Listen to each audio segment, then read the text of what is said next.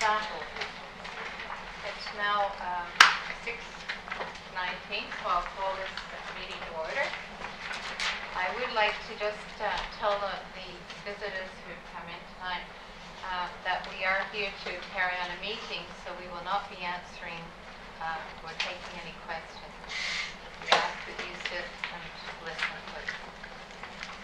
I'm going to start by introducing myself, and if you could just go around the table. We have a new member here tonight, and we have some of us haven't met, and none of us have met before. So once again, my name is Jocelyn Skurlak. I'm chairing this meeting, and I represent the West Shore area. I'm Robin Bassett, and I'm from Fairfield. Philip Tom, representative of the Sartla First Nation. I sit on the First Nations Council's community rep for Sartla First Nation. I'm out of work. I live in Willis Point, which is northern part of the peninsula, partly of the peninsula. Lady Cox, and I'm commercial farmers on the Sandwich Peninsula. I'm Sol Kinnis, and I'm a commercial urban farmer. My name is Bob Moody. I'm from the Chosen. I'm Martin Evans, and I'm the Senior Manager of Regional Planning with CRD. I'm Corey Brooker. I'm the Coordinating Secretary, also with CRD Regional Planning. I'm Jeff Waitman. I'm the Project Manager for the Deer Management Strategy with the CRD Regional Planning Department. I'm Carrie Ward, and I'm one of the community citizen members from Fairfield and Southwick. Thank you. So, everybody has an agenda. We have approval of the agenda. Okay. Robin, second. Okay. And we've all had a chance to preview the minutes from the last meeting. Are there any errors or omissions? Any errors or omissions?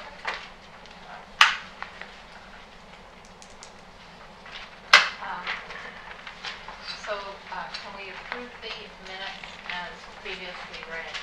Or do we need a mover? Move that they're approved is read. Okay. Patrick, Wendy, seconded.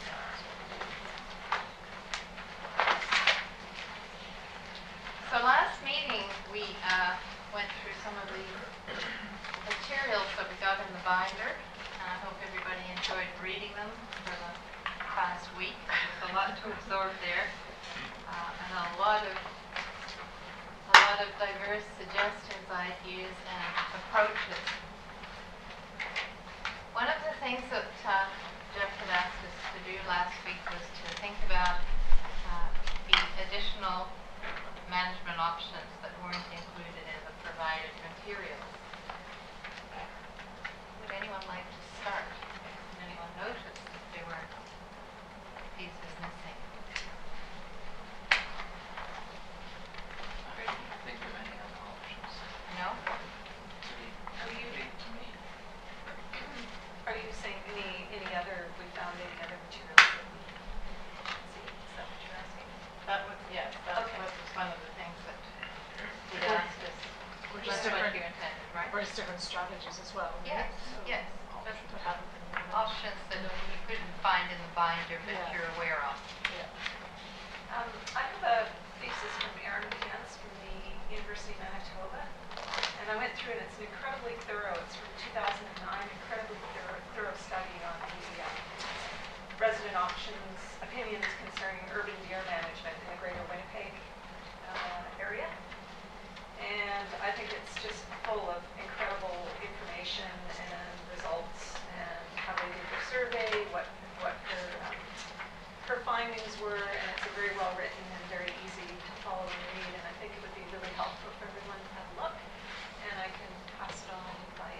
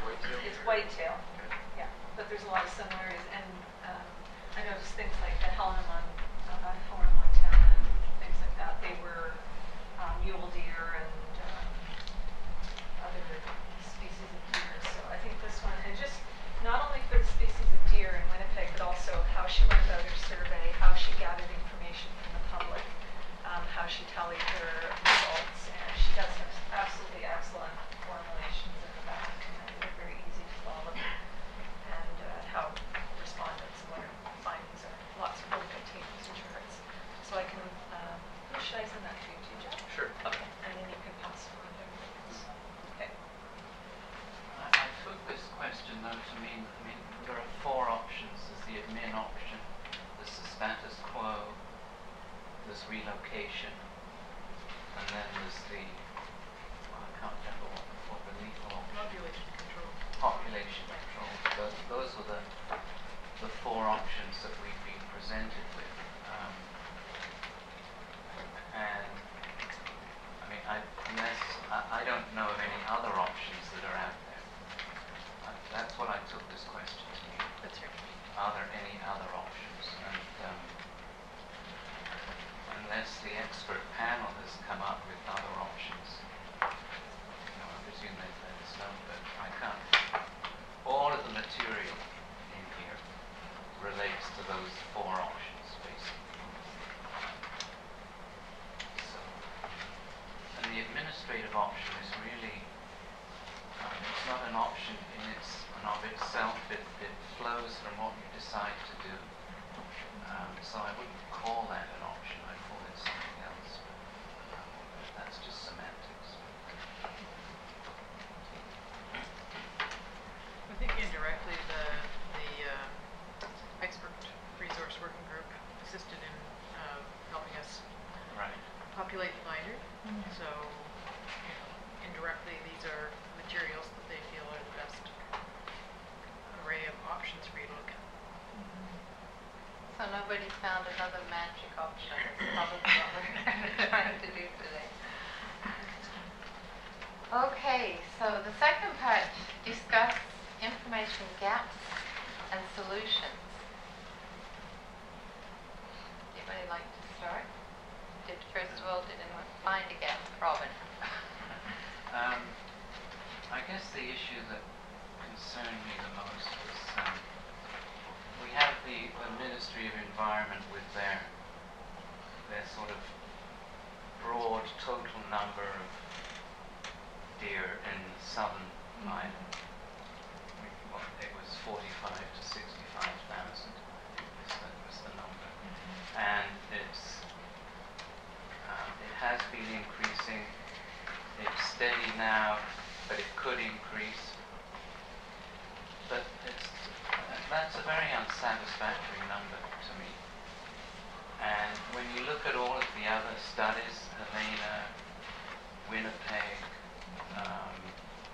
Cranbrook, they all have very specific numbers relating to deer per kilometer. And they all have very clear conclusions that that population is the cultural or over the cultural carrying capacity. So you have a number and a conclusion. We don't have anything like that here.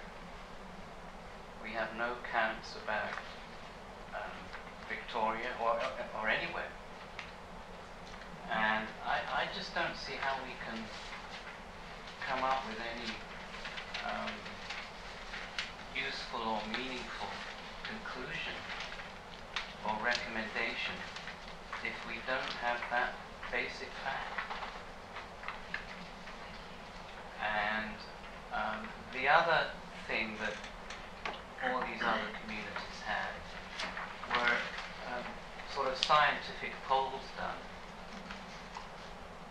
We have an email catchment of people coming in with their comments, and we have quite a lot of those. But we have no scientific poll done by a professional organization, although I gather it's in the budget for the end of the process. Sorry, be more specific, what do you mean by scientific poll? I mean, something that, one of the, where you get into political preferences and parties, and something that Gallup would do, or where you get a whole bunch of questions and you indicate. Okay, so polling the population. And it's anonymous. It's not, people aren't coming to you, you're going out to them, basically, through telephone, email, whatever. Right, and so the thinking behind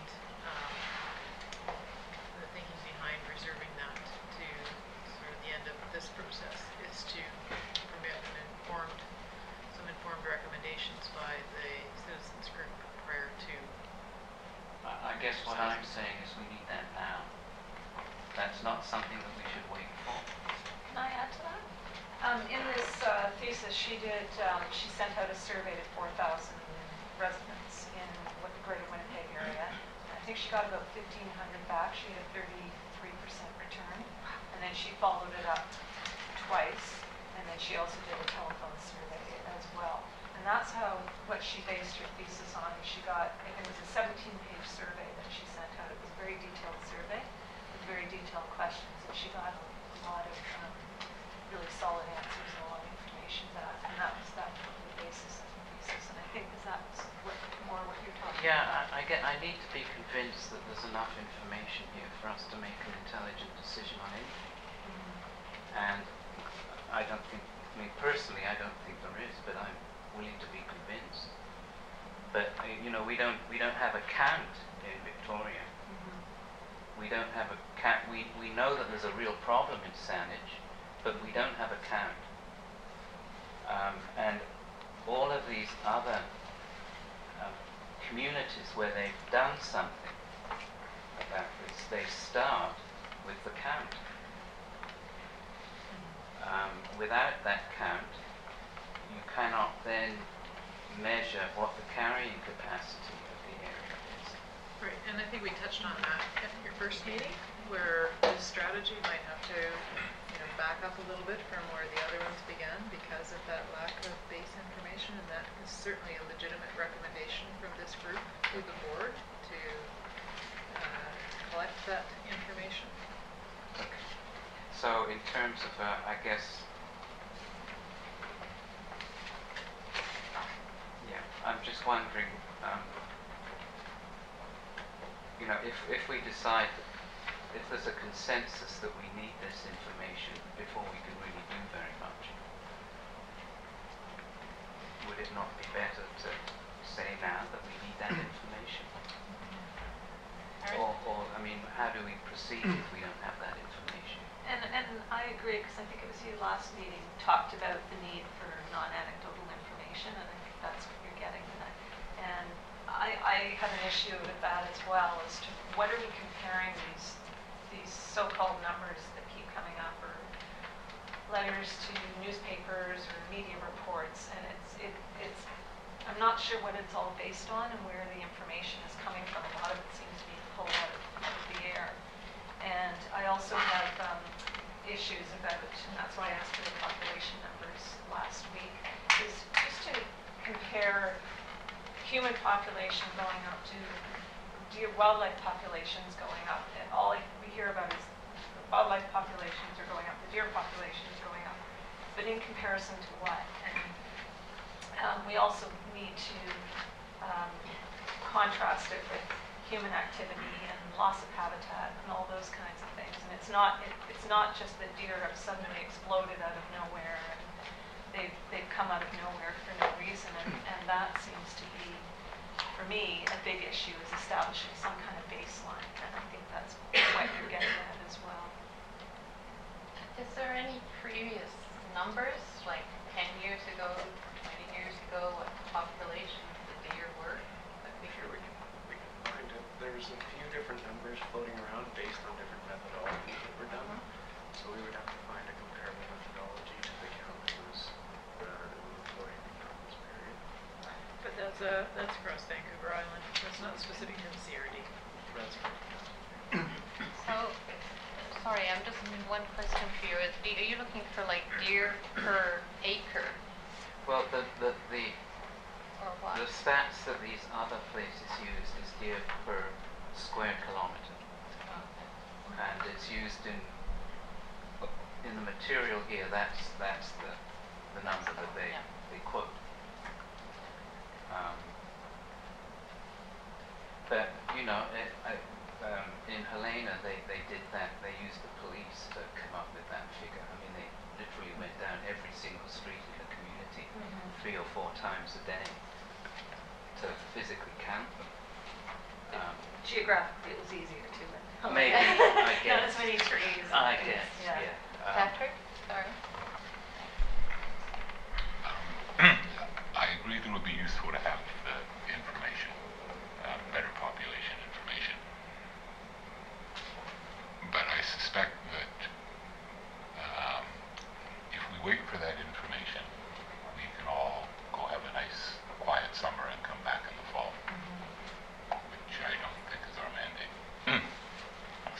to me the question is how do we go about incorporating that at least into one of our recommendations, which leads actually to lead to one, like maybe two questions, structural questions. One is there any capacity for the group to make interim recommendations to the board? And you may not know an answer to that, but I think it will be worth looking at.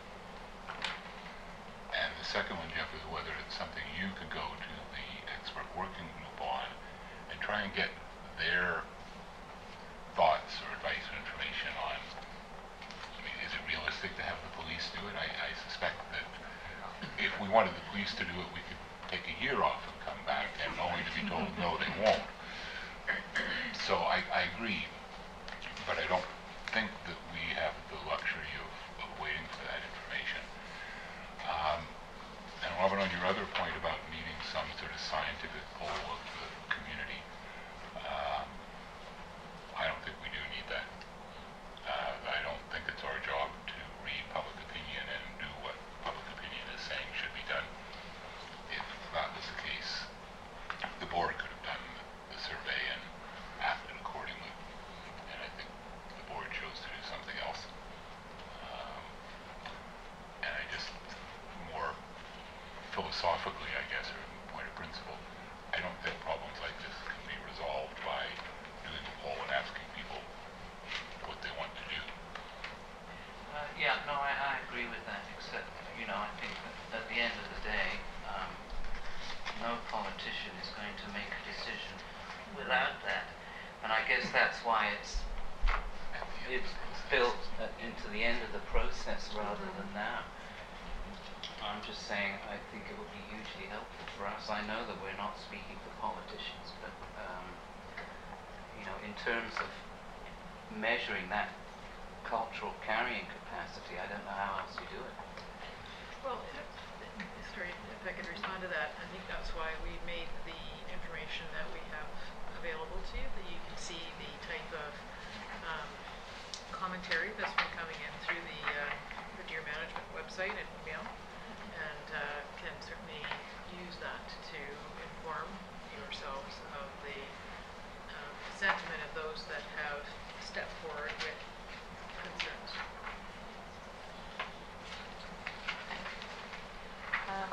Sorry, Bob. The census information that we're talking about will probably be very difficult to collect, expensive. The deer feed primarily at night. My experience in doing animal counts would not give me a lot of confidence in the numbers we might come up with. But even if we did have reasonable numbers, it's only a snapshot of now. It wouldn't indicate any trend information. Thanks, Bob. So, Well, I was just going to ask about, I read, I don't know if it was Sydney Island or another, one of the studies they did, they did aerial counts. Was that, do you know more about that? I did some work on Sydney Island, not necessarily population work, but it's quite open. Even the forested areas are quite open. And the deer are not hard to find. They're out there in the middle of the day. There's not a lot for them to eat, so they're active just about all the time. Which they are in the city. but not so much out in the fields when they come in at night or first thing in the morning. But I mean, I did have one of my little notes in here, one of many, was to contact each of the municipalities' police departments for their thoughts on the deer situation. Because I've had comments from the Central Saanich Police many, many times about the amount of deer that they see when they're driving around at nighttime, because that's all they do is drive around at nighttime. And I mean, they know that there's deer all over the place in Central Saanich, so I'm assuming that probably you'd get that same kind of a reaction from some of the other municipalities as well, from their police departments. So whether it would be out of line to have the other committee contact the police departments and get some feedback from them. It wouldn't be a count, it wouldn't be a census, but it would be a, yeah, there's a lot of deer out there at night.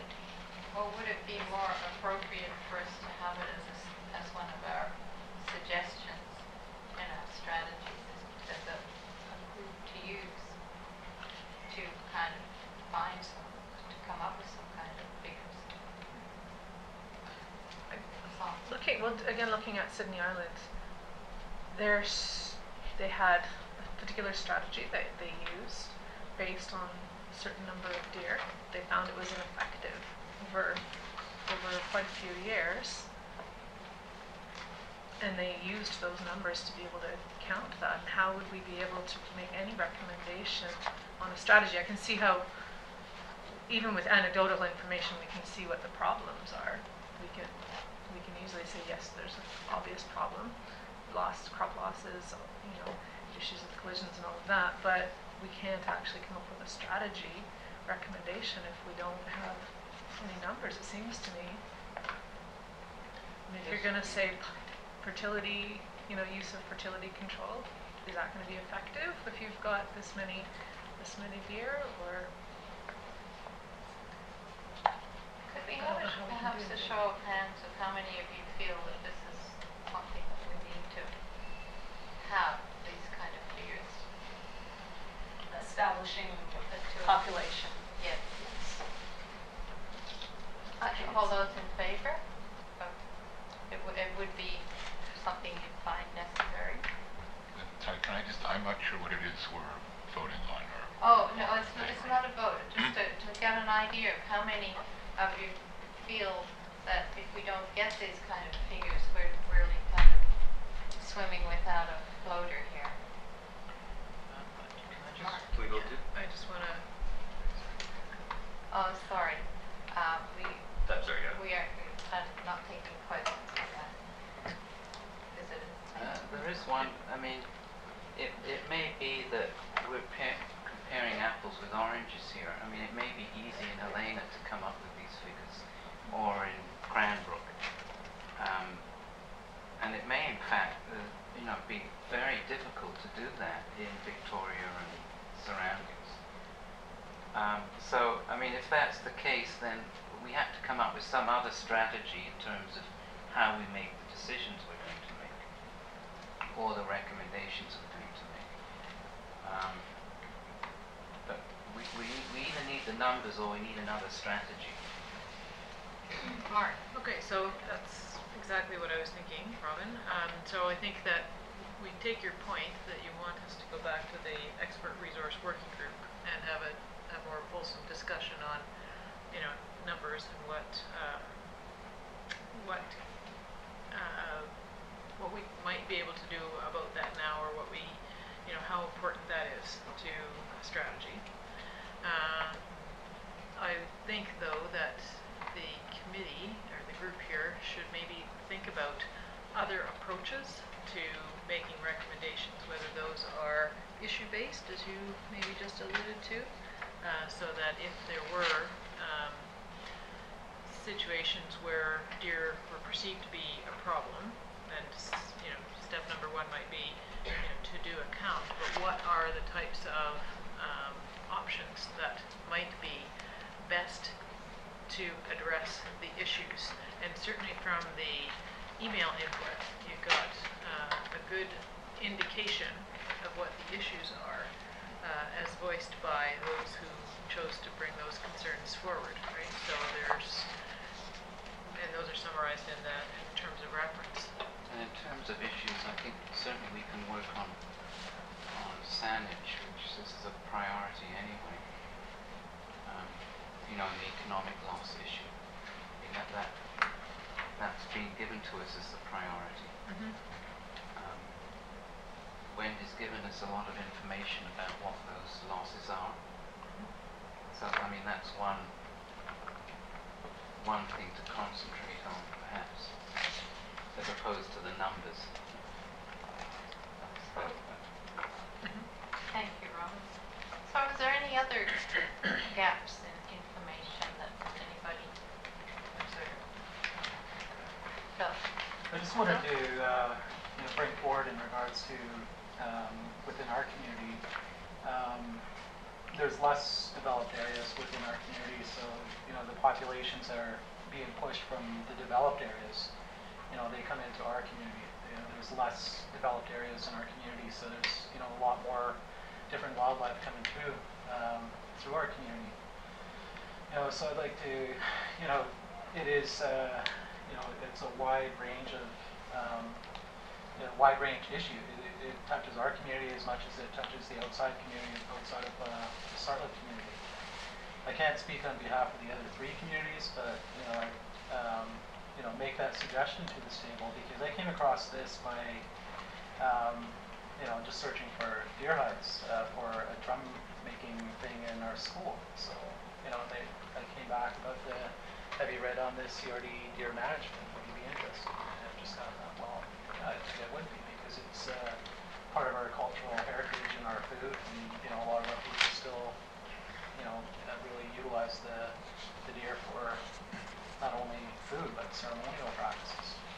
So there's a lot of different uses for this animal that it's kind of being taken as as a pest, but as a it's a food source for a lot of our people. And I think it's something that that piece of the peninsula, especially see Sayout is they have some farms bordering their properties. So Sayout needs to be consulted and talked to as well in regards to what because if the partnerships are there with those communities, then you have that the permission from them to go into their community and carry out this deer, whatever the plans are, whatever the goals are going to be. Because if you chase them out of those farm areas, the next visit they're going to stop at is our place in our area, because it's not developed as much as the suburban areas, so they're going to be, it's happening already when you see developments happen in our local peninsula area. You see a little bit more deer come into our backyards, and it's. But I think that the consultation with the other communities needs to happen. In regards to, we do have the Douglas tree and all within Sartlet. The other Wissanich communities all have the same rights, and I think they need to be consulted as well. As much as as I was quite surprised that this was happening, and then to come on board with it is another thing. And then it was kind of a surprise to our leadership that that this was happening, and then I just let them know that I'd be sitting on this meeting. So I just think that consultation with the local communities in that area, because the farmlands are bordering those communities as well, and the problems are among the money loss, but also you take care of that, then it's it's going to be coming into our community anyway. So it's consultation with them, it has to happen, I believe. Just as to seeing in the recommendations from somebody that emailed in a recommendation, the Douglas tree is an inherent right that still exists, and that hasn't been acknowledged in all of this. I think that's something that could, and partnerships with the First Nations communities would move things along in a way of, in a humane way. I think it would be, because the animal is not going to get wasted. It's not just, let's put them down and make them garden fertilizer. It's going to become part of somebody's life for a long time, because of the ceremonial pieces that the animal gets used for. It's used for making drums and a bunch of other regalia. So it's so that piece of information about using the animal just for feeding for needy people, as I've seen in there. So, Phil, I'm just going to stop you there. I don't know how much of a chance you had to read through the binder, but there are quite a few points where it does recommend that each municipality or area has to be brought into this, and that the recommendations may be different for each of those areas. So there's no one simple fix for this. That's why it's so complex, because the deer mean different things to different areas. Oh, I understand. So that's that, part of I'm our just saying that the job consultation here. piece is not Yeah.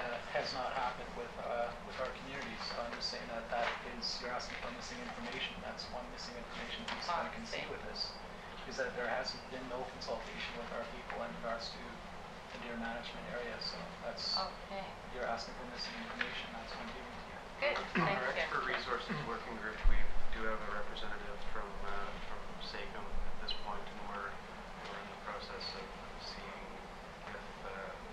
or we have been in contact with someone from South as well. Wendy, And I want to mention too that at the last meeting there was I did provide information about the process of killing the deer on the farm properties, and that the deer would be given to the First Nations. And I have had a lot of contact with animals and regarding that. So it's not that nothing has been said, it's just maybe along the way you didn't have to hear about it, but there has been contact with people regarding that. We haven't ignored you. Information gaps. We talked briefly last time about the bylaws, and I looked in the package, and the only information we have on CRD deer management bylaws is around feeding and attractant, and I was wanting to know if there are other bylaws other than that. So we could check into that and see what there might be in terms of wildlife control, things like that. So hunting and stuff like that, is that what Yeah. you're doing now?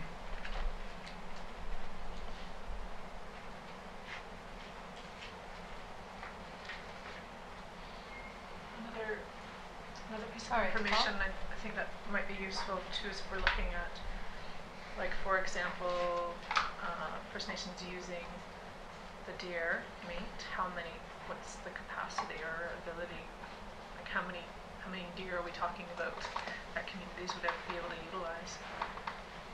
If we're talking, but again, we don't know the population of the deer, but if we're talking about, 11,000 deer, that's a lot of, seems to me to be a lot of deer. what, one of the, was it Helena?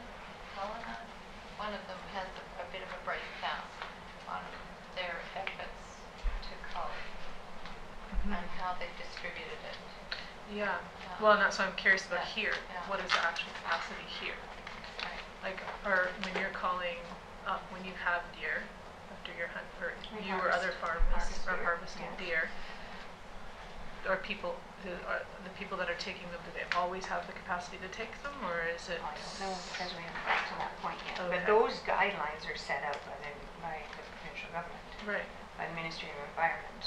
And in order to harvest deer out of season, you only have two options. One is that the deer be given to the First Nations or to a food bank.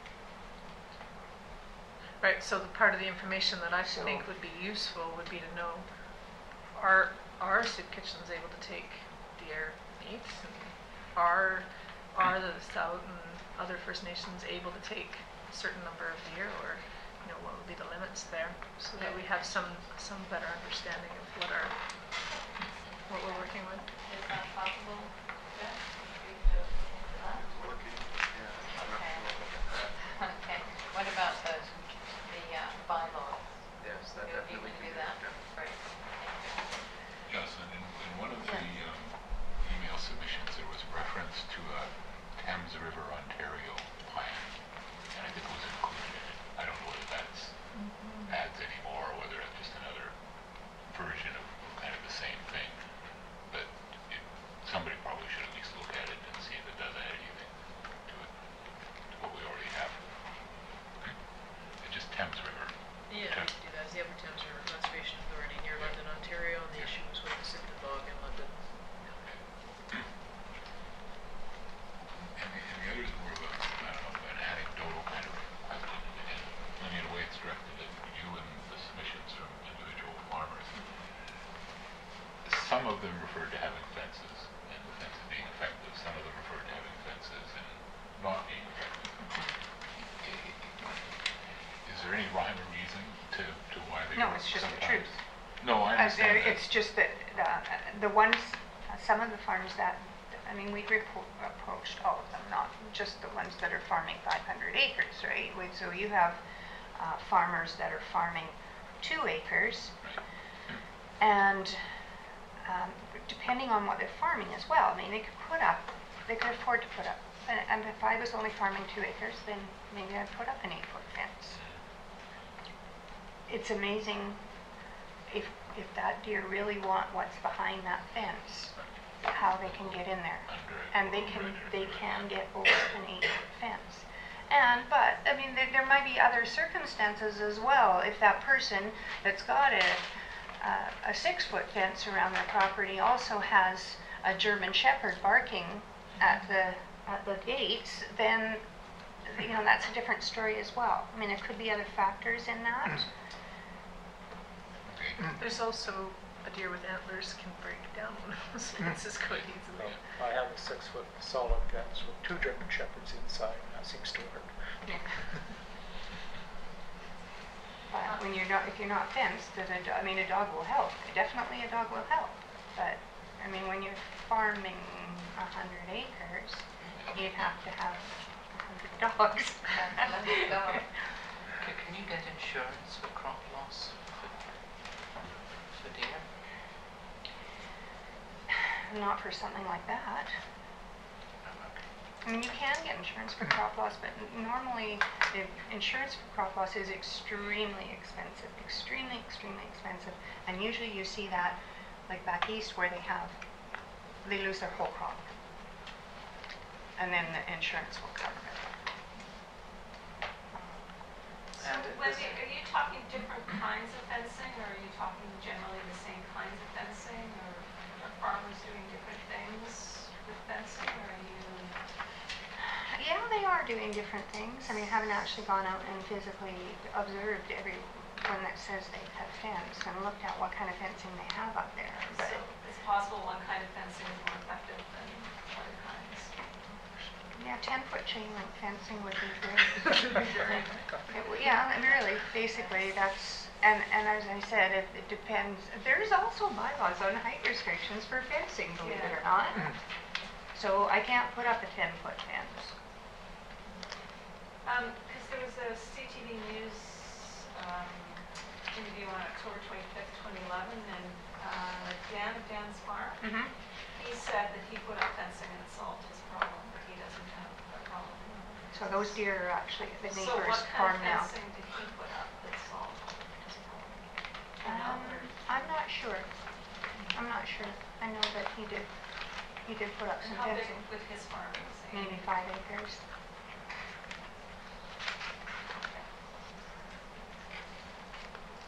Are there any other gaps, or there's one I had, there was you touched on it at some point there, and it was a concern for the loss of low-lying habitat in trees because they're being eaten by the deer, and they're up to eating up the area where a lot of the lower nesting songbirds live. And also the fact that they're eating the wildlife, not the wildflowers, and that this is now clearing out a lot of our native flora and flora, and it's starting to bring in more pesky bushes and shrubs and things that are non-native. There was something, I can't remember, it was a little bit to do with that, but I did get an email from somebody who was very concerned that the songbirds can no longer nest because the deer are eating the lower line.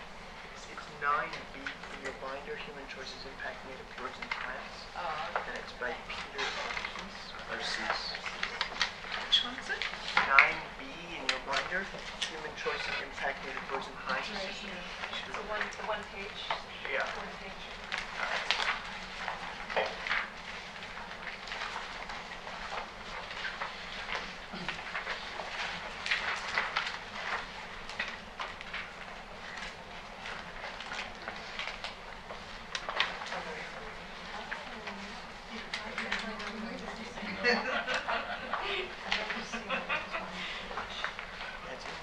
Sarah did lots of,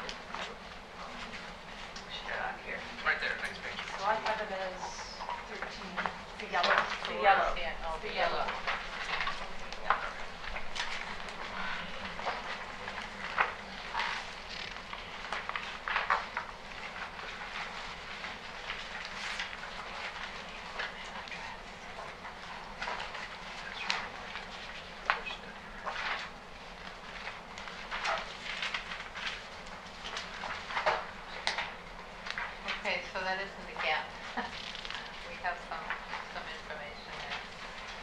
this is just an excerpt from quite a large body of work that he's done, but he focused mostly on the Gulf Islands and the understory and the sort of bird habitat there.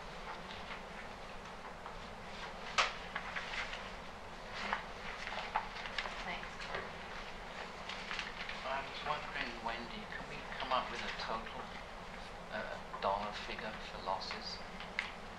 An updated one? Yeah, I mean, can you say, Can I get on the phone and phone everybody? well, I guess, Yeah. I mean, if we had Yeah, I can for do that. central Saanich, we know that the losses were 350,000 last year. Is that a figure that is available to come up with?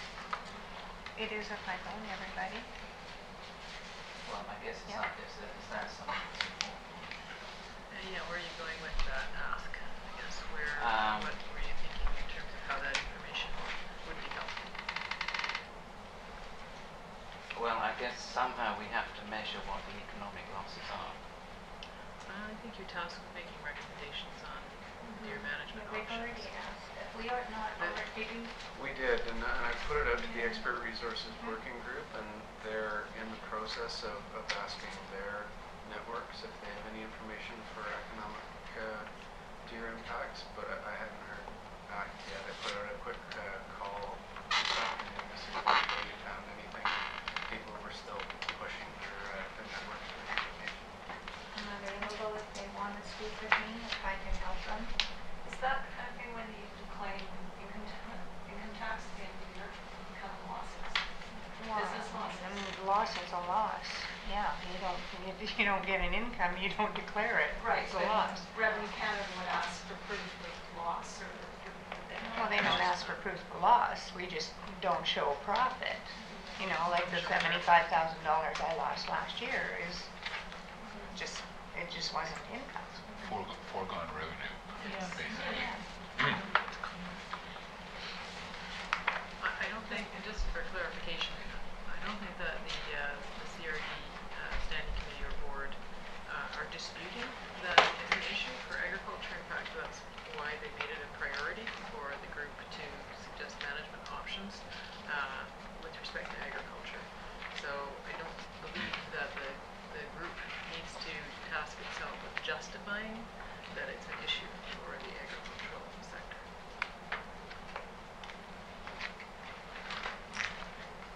Okay, can we move along then, if nobody has any further?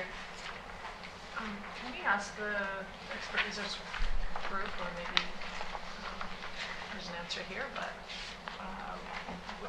how effective something like a volunteer deer council would be, when like kind of what the Nature Conservancy does, or the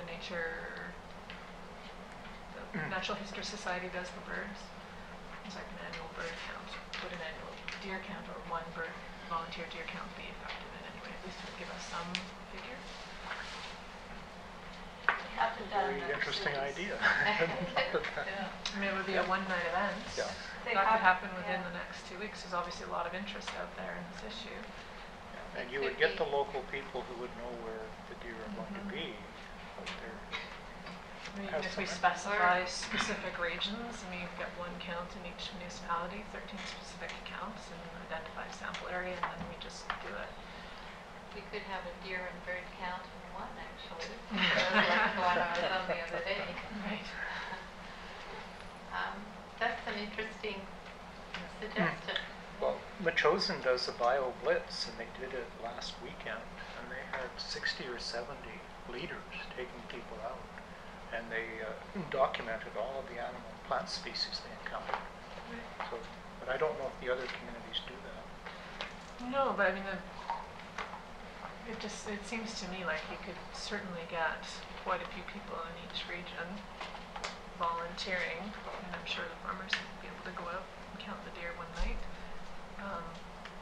In each region, and just get a good sense of where exactly they. Well, I've How had, much I numbers? actually had, there is somebody that is tracking the deer on one of our pieces of property. Okay. And they have motion video cameras. He has gone through all of the trails, all of the wooded areas surrounding this particular piece. He has marked all the trails and how they're getting into the property. He has photographed the deer as they're coming in and out. And it's changing now. The pattern is changing now because the babies are being born now, so now you're starting to see more, and the crops are out of the ground, so now you're seeing more. He has calculated that there's 40 deer in that one piece of property that are coming in and out, and he's gone so far as to go, he's tracked deer poop everywhere, and he's found their nesting areas and all of that kind of stuff. And that's just one area. So can it be done? Yeah, it can be done. And I'm sure that there's groups out there that, the hunters, maybe even the hunters would be the ones to approach because they're the ones that know how to track them. It's too bad that Richard isn't here because he might have that information. Well, I guess my question would be, is that beyond the terms of reference or our capabilities to try and organize something like that in the time frame we have available? I know with Machosen, they're planning now for their blitz next year. as I understand it, we don't necessarily have to organize these things. These are things we can put in our strategies, and we Or don't have time recommendations. to organize. And I would suggest that we talk to the expert group, the expert committee, because it would be important to establish guidelines, obviously, for the count, so that it's very consistent in how it's done, when it's done, where it's done, and that the same animals aren't getting counted over and over again, and that it is consistently done throughout the region. Robin? I guess I just need some clarification, Marge, on what you said. I take it then that if economic loss is accepted as happening in Sandwich, and that we don't need to worry about what that economic loss is, it's been established that it exists, then really what the job of this committee is simply to say, do we do anything about it? Do we let the loss happen? Is it just a matter of, it's a business loss that people have to accept? Or do we recommend that something be done about it in order to mitigate the loss? Is that? Yeah, and so I think that what we can commit to doing is to take back to the expert resource working group, and have a more fulsome discussion on the need for a count to either be done now, which I tend to agree with Bob, is within the time frame that this group has to report out to the board, would be highly ambitious to organize a network of volunteers. It's a good idea, but I just I know it's think ambitious. that, wow. Or whether the count should be part of the strategy, right? Investigate the notion of interim recommendations. Patrick noted issue-based recommendations. We know we've got an issue with agriculture. We have an issue with safety. We have an issue with gardens and the types of options that could be considered, subject to X, Y, and Z, a detailed count, getting a better understanding, consultation with First Nations, understanding the capacity of receivers, where the option of control might be considered. So there's ways of, I think, formulating a strategy based on the information that you have and understanding the information that you don't have, so that we advance the discussion at least through your set of recommendations. Do you see where I'm getting at? Yeah. Good, thank you, Mark. So item 5, response to May 9th, 2012 requests. Jeff, please. We've discussed quite a lot of this so far. I think most people have had a chance to review Wendy's submission to our February board meeting in terms of economic crop losses for the farms on the Sandwich Peninsula.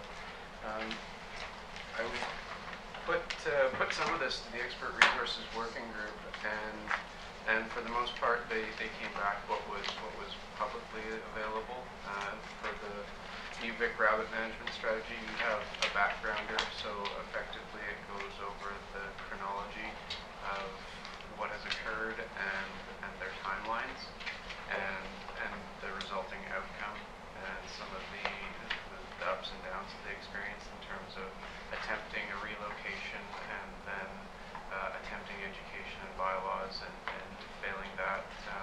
They ended up actually euthanizing quite a number of them, and they ended up moving a large number of them.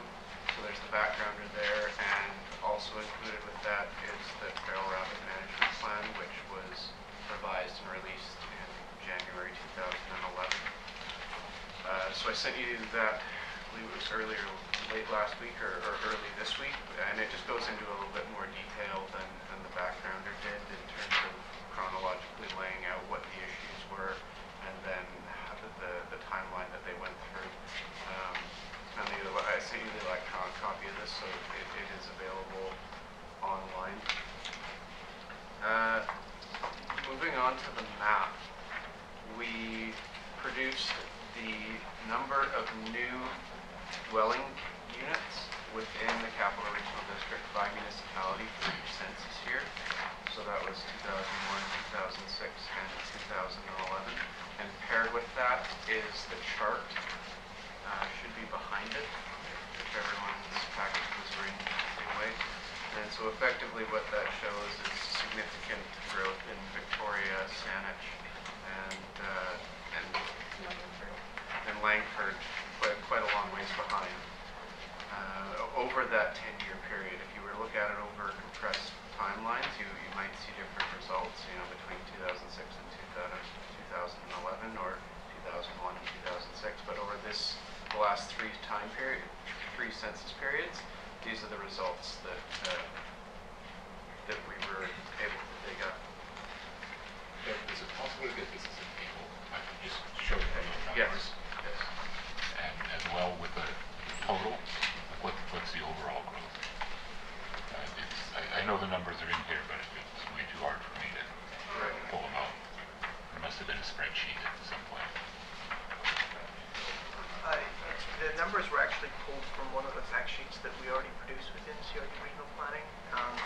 It's on the website, and we'll link a link to it. So that's where the actual raw numbers behind those are.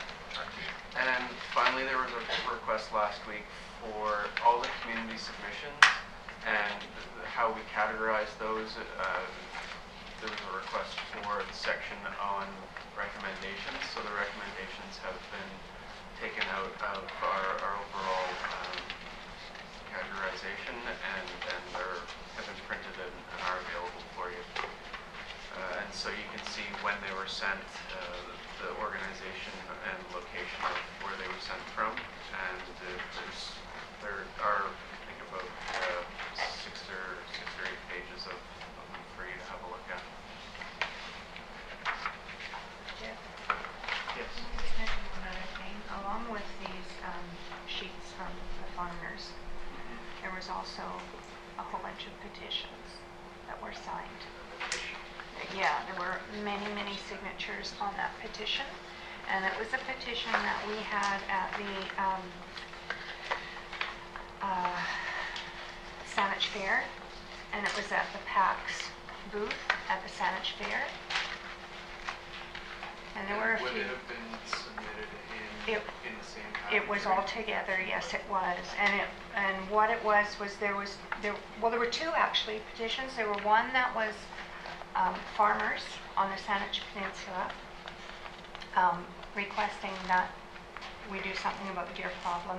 And the other petition was for citizens, non-farmers, that support the farming community in their endeavors to do something about the deer problems. And there were a lot, there were probably almost as many as the submissions that you got through your email address.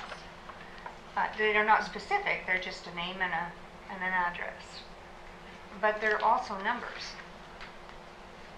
That's something the rest of the advisory would also find. So, on these submissions too, there were figures, dollar figures given, so. Some of them are, yeah, some some of them were just, yeah, they're down. But they're very inaccurate now because it's Oh, almost a year. So these were done in August of last year. And there would be significant losses since then. Overwintering crops particularly, because the farmers that don't grow winter crops don't have a deer problem, of course, because they've moved over to the farmer that does have winter crops. I have a question. In the submissions, there was several that say use spray back. Is that spray vaccine? And is that the same as in other materials? It was saying that there was something that's not approved in Canada. There's certain medications aren't approved. Sprayback is a Spayback. spayback. Is a form It says of immunocompromised that we didn't spell check because we're taking verbatim from what people wrote in. They all say spray. Okay. I think that's my typo, it should say spayback. Sorry. So it is. Spaying and neutering. It is an immunocontraceptive that's sprayed, Oh, okay. and it has been used experimentally on a few of the islands in BC. It is one of the caveats, I suppose, that's on their website is that it's most effective in small localized populations. But then it was saying in the Hess report, I think it was, that there's vaccines or medications that aren't approved in Canada. That's right. It Is is that one of experimental. those? That would be considered one of those. so you spray it on the crops, is that what you do? or what are I'm you not talking about? entirely sure of the application. It's injected, process. actually. Yeah, it's injected into the animal. Oh, okay. The name's a bit of a, And it's local. It's not you. No. Yes, So- so is Bailey. No, but you're not the person locally. Please don't Sorry. change the He's the expert on spayback, but he can't That's speak. what I figured. so spayback, I'm getting muddled with sprayback. That's so my typo, that- I apologize, I'm correct. I got my head in the wrong space there, okay. Good, thanks. Any further, Jeff? That's all the requests I had for last week. So, next steps, sorry. Can I just follow up on the Yeah. statement? I'd be interested in knowing more about it, if there is information available. And the revised table of contents had a highlighted thing on it, immunity, majority control of deer as part of 7C, but I missed it in the package. It was intended to be in there. Not a big deal, just for later, but it's the same topic. Okay. Thanks, Bob. Okay, so next steps, outline the regional deer management strategy table of contents. So Jeff, would you like to? So the purpose of this section is, for the most part, to get an idea from you all after you've read through all this material and you've read through a number of the examples of other strategies. And this is by no means a firm exercise, but it's to get a start and a rough outline of what you would like to see in terms of sectioning out the regional deer management strategy.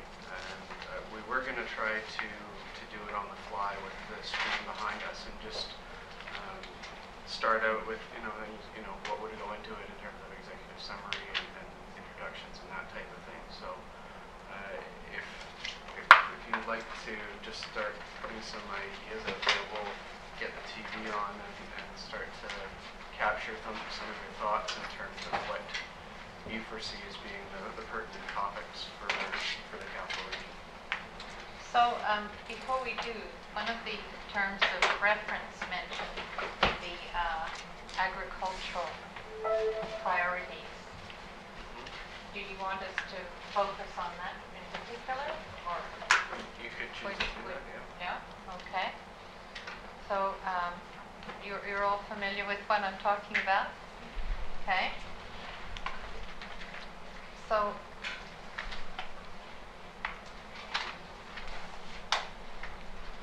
this is just sort of a brainstorm of things that you would like to, you feel are, could be possibilities of things that we could put in the strategies. What strategies do you think?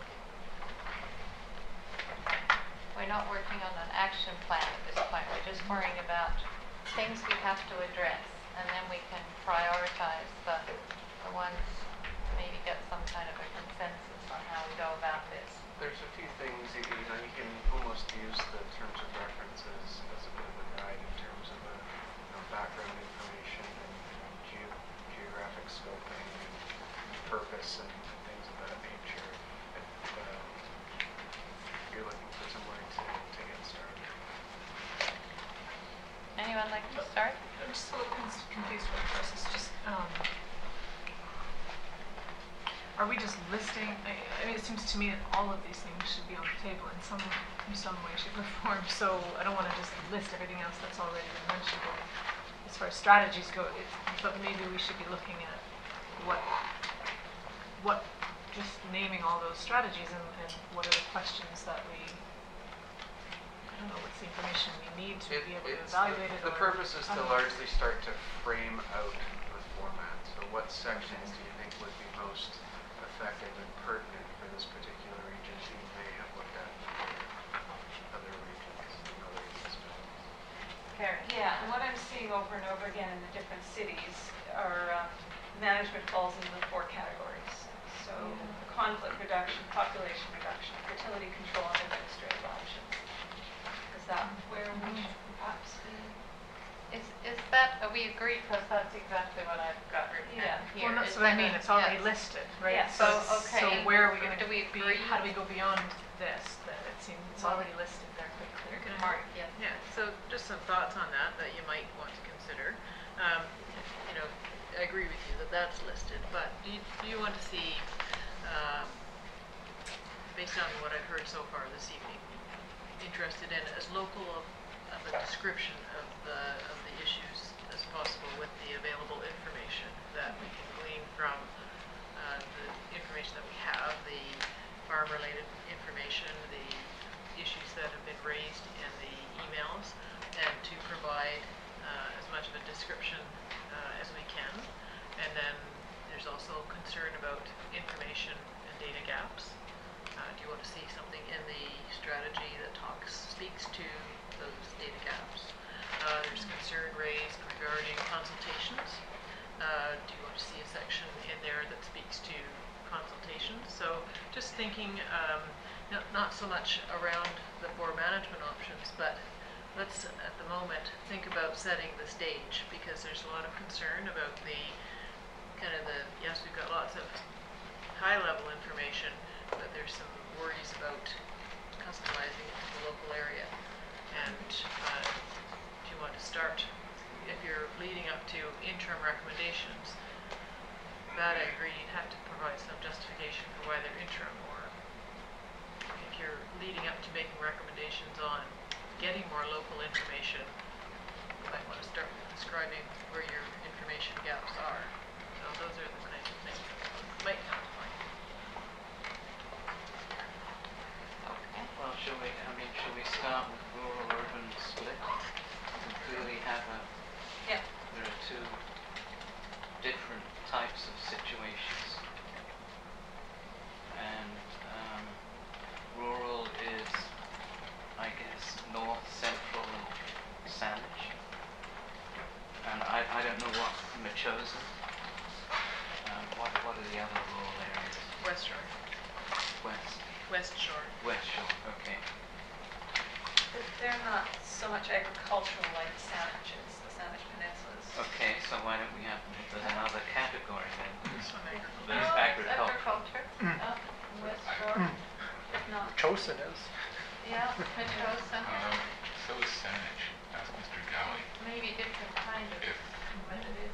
Saanich is any different than Central Saanich. Maybe we shouldn't call it rural, should we call it agricultural? Probably agricultural. Agricultural versus urban.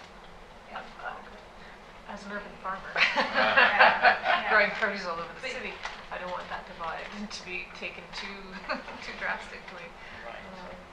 So would you not classify yourself as an agriculturalist? Yeah, oh, yeah. Follow the agriculture. For sure. Yeah. Yeah, What- but if we're what's saying the split? agriculture versus urban, that's just not. What's being, what are we trying to split? You have to split rural They, and looking urban. at the two problems, whether if you're making your living out as an That's the agricultural. distinction. Right. What's the nature of the problem? Is it affecting your livelihood, or is it affecting your aesthetics, for lack of a better way to put it? I think that's the legitimate distinction, not urban or rural. And then when we look at livelihood, we have to look at how many people in the city are living on the produce they're growing in their own yards. Well, yeah, there are a number of So it's- considerations, yeah, yeah. but it seems to me that's, But there's also a difference in how you can deal with the situation look at as the- well in Yeah. a rural area and an urban area. yes, I agree with that So entirely. it's, So one of the things that came up is the deer in the rural areas, it seems like come out more at night, whereas in the city I see them in the day all the time. So there's a distinction there that could be useful. well, and how that can be handled too. I mean, Mhm. you can't hunt or harvest deer in the city, period. Yeah. So, You just can't do it. The laws won't allow you to do it. But in the rural areas, you can. Yeah. Right, so that's where there's the a urban different way rural to, becomes yes, important. there's different ways. Well, Yeah. maybe it's not that easy to just draw a line and say there are two cases. A and B. Nothing is easy. You know, But we could have these divisions, and it doesn't mean, I think if we can say, okay, there in some cases an agricultural versus non-agricultural division makes sense when you're looking at certain things like if we're looking at some of the recommendations about different plantings. You can't tell a farmer not to plant things that deers don't like, but you can tell someone, Yeah. if they're planting for aesthetic purposes, you can make those recommendations. But you can't say all urban people need to do that, because a lot of times they need to live on food as well. But then if we're looking at urban rural, then there's a certain times when that's appropriate, like bylaws around hunting, like the behavior of the deer. So maybe the main heading is agricultural, and under that you've got subheadings, agricultural rural, agricultural urban. Right. And they both go to livelihood. Right.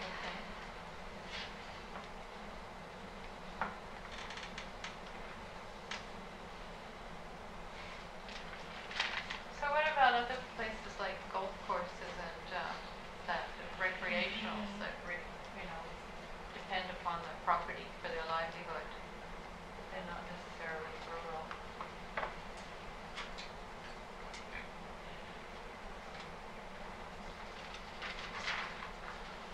This is another thing that might be missing in the information. Are any of the urban parks departments concerned about the deer in parks?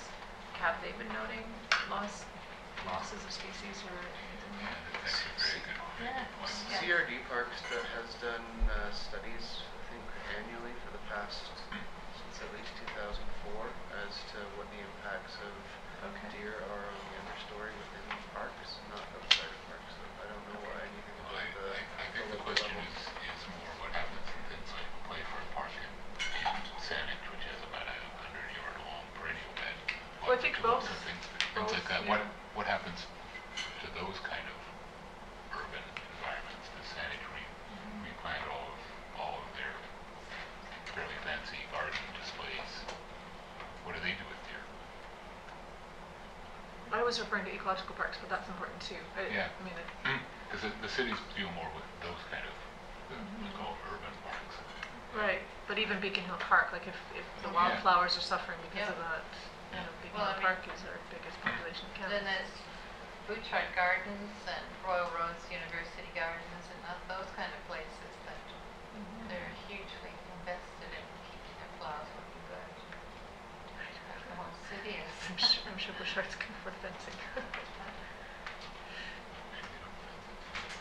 don't. They must. It never even occurred to Okay, me what must be going on there, but I think Think fast. Anybody else got some suggestions here?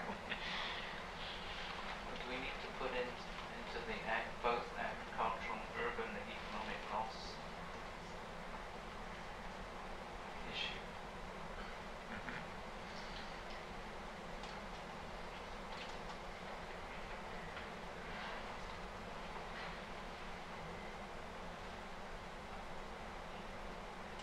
And the backyard gardener, I think, is a relevant point too, because Suffer an economic loss. I think Yes. their veggies are eaten. community gardens. Community gardens.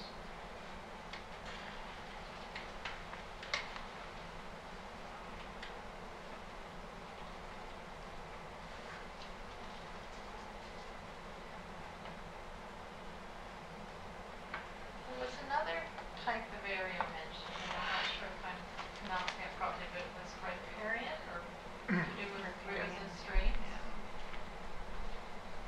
How do you pronounce that? Anybody know? Riparian. Riparian. Okay.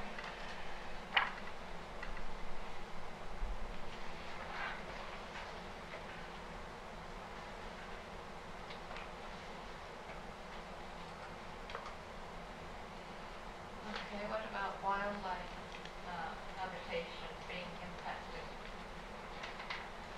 The fact that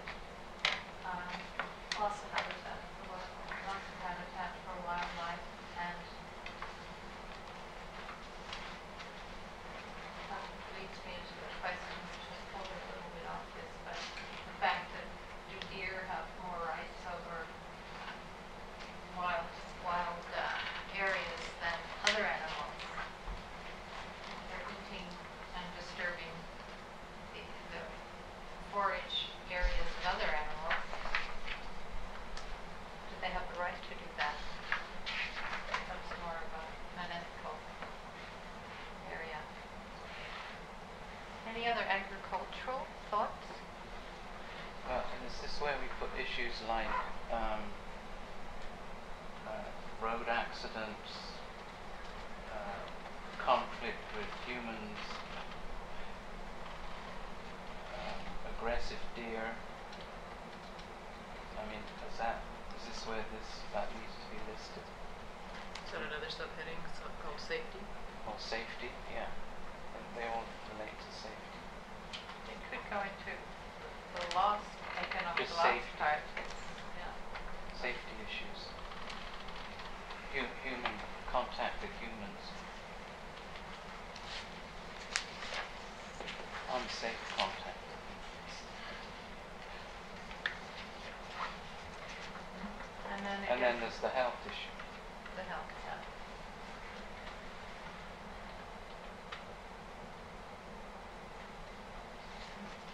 And in particular, I guess, Lyme disease, because we basically said that there is nothing else. And that's the only concern, and we don't quite know what that concern is, but we know it's a concern. Jeff, do we have any documentation of conflict between deer and bicyclists? Particularly on the Lochside Trail? Not specifically. There's likely a little bit in the submissions that we've received to date. Otherwise, it's just anecdotal information that we have right now. We haven't specifically requested it. I don't know how you get that information. Like, where would that information, because I know it happens. I know there's people that, drive out to the... So something might come if we contacted the police department in terms of accidents. Typically, it's not reported.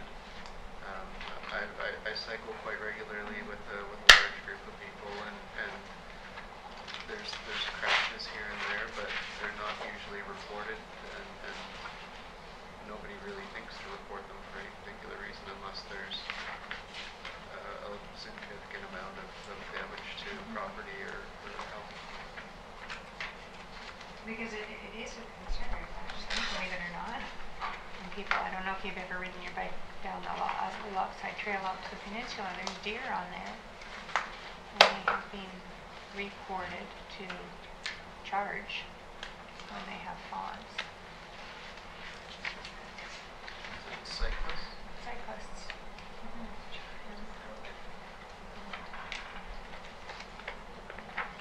Well, that's transportation. No.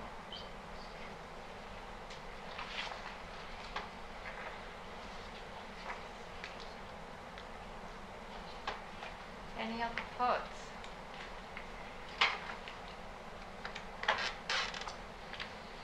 Around economic loss? I think that's maybe one of your criteria, right? That you would, one of the lenses that you would look at these issues through. So it's common between categories, but it isn't necessarily its own category. No, it overlaps. One thing that was mentioned but didn't get on there was non-produce gardens, so the Ornamental. or the ornamental, thank you, all the ornamental gardens downtown. Should that be So its own- that's separate not category. urban, I think, or aesthetic or. Well, but it's also, I mean, it is also economic too. Well, it is, but You it's, look at it. again, so it's an issue, right? Yeah. And it would be evaluated against economic loss, Yeah, right? exactly. So that's an evaluation. I look at that more as an evaluation criterion. So there's another thought about this economic loss that I was thinking is that first of all, you've got to implement these things, but then you have to sustain them. So there's the short term and the long term. Would be the management That's section. the management side. Okay. So the third category there would be aesthetic. Forgot to spell on that one. It's definitely not my doing. So, ornamental garden.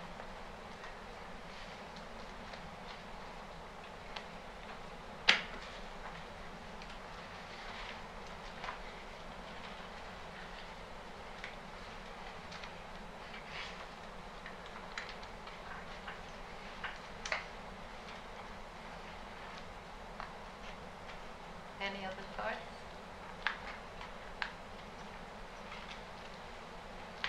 So now, do you think we should focus on this or on this main area, or would you like to throw out some of the other areas? What do you think, Mark, we should do? Well, Focus I on think that, yeah, so the kind of the major subheading of these would be, you know, issues, right? And so far we've identified 3, which is a good start. You might have others arise based on your reading of the materials. And then, you know, I think that the other thing that we got a lot of discussion this evening is information gaps or, you know, local information gaps. So maybe that's another thing that needs to precede any recommendations, whether they're interim or otherwise, is a description of what those gaps are.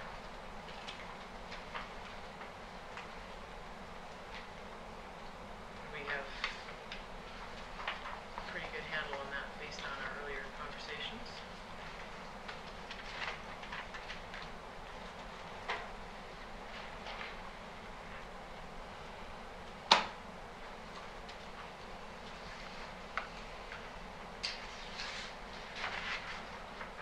So I guess what we're trying to do here is identify what it is we're trying to address, the issues that we're trying to address, what we have to work with, the missing parts, and then, in my mind anyways, then that sets the scene for any solutions that you might recommend. So now, we should be going back to these and sort of listing all the things that we feel about them. Is that what you're suggesting? Well, keep in mind that you've got us as a resource, and what we can do if this is, and again, kind of we do, but if this is what you're interested in, we can take the available information and start to flesh this out a bit in terms of describing what the local situation is, and that, and then make sure that we've got it, you know, in keeping with your expectations, and then we start to look at things like what kind of criteria would we use to evaluate a potential solution before we actually get into the solutions of the, you know, which are laid out in the 4 groups there. Right, so this helps you, what we're trying to do is help you kind of scope the issues, understand the information that you have and that you don't have, and then how you would go about evaluating what would be a recommendation that you could make before you actually get into that sort of heavy lifting of making the recommendations, so that there's some, you know, kind of a stepwise progression how you would get from where we are now with all of this material in front of you to how you might make a recommendation. Well, the next point is urban, isn't it? We've got the agricultural. I mean, there might be more things you want to put in there. Yeah. But the next subheading or the next big heading is urban. And that the issues there may be different.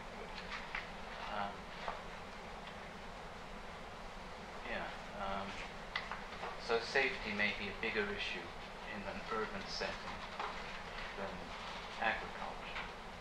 I don't know. And aesthetics may be more important.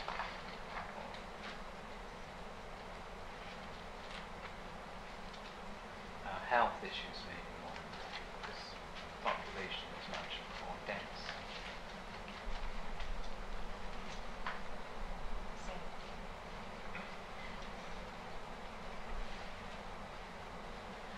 But urban should be big, right? It's a big. Or is it not? It is. It's not. These are just okay. too Yeah. big. So. Okay. Agriculture is 1 and urban is 2. Or something like A or B. I don't think all those other ones pertain specifically to agriculture. No, it's agricultural areas, I guess. Right. But you have the same types of issues around safety and health. Yeah. Aesthetics, the nature is different. Well, that's what I mean. I didn't think that we were going through a whole list specifically under agriculture. Yeah. I thought that was everything.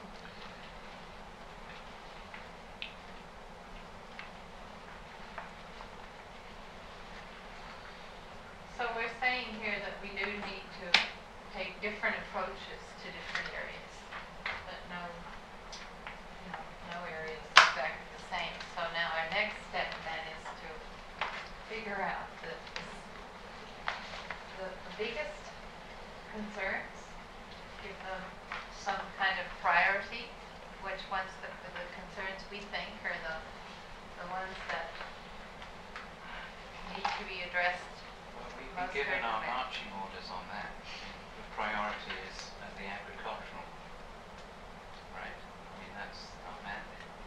Let's do that one first.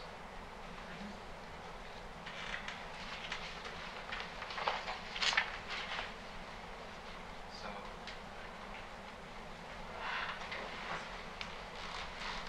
Okay, so looking at the agricultural losses, some of the things that could be done to reduce or have been tried, been tried to help to try and reduce the economic losses. What are some of them? So again, I think you're maybe jumping a little Yeah, ahead too of far where ahead, you okay. where you have information to go comfortably. Okay.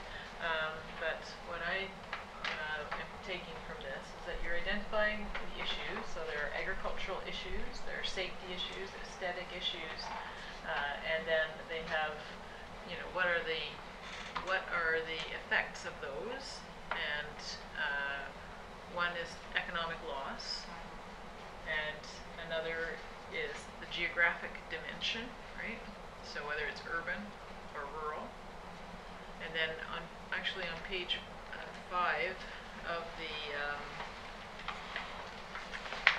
terms of reference for the regional deer management strategy, which is apparently in tab 5 of your binders now after a green cover.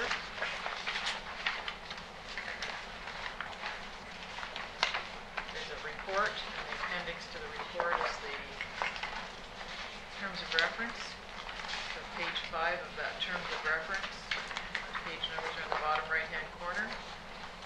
On the top of that page, there are some suggested evaluation criteria that you might consider your management options against.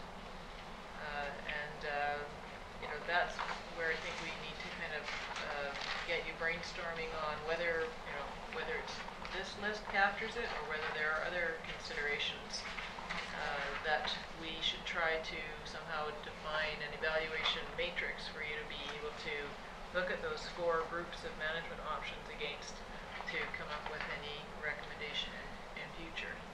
So this tells us that, you know, we're going to try and describe the problem in those terms with as local of information as we have.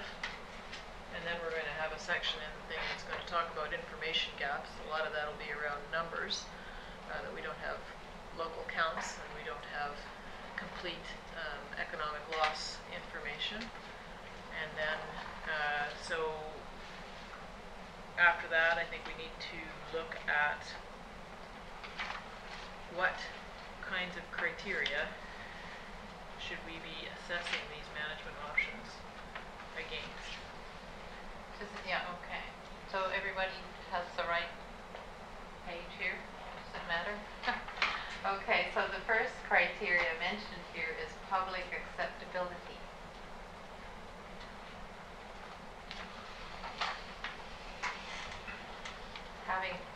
Looking at these things that we have up here on the board.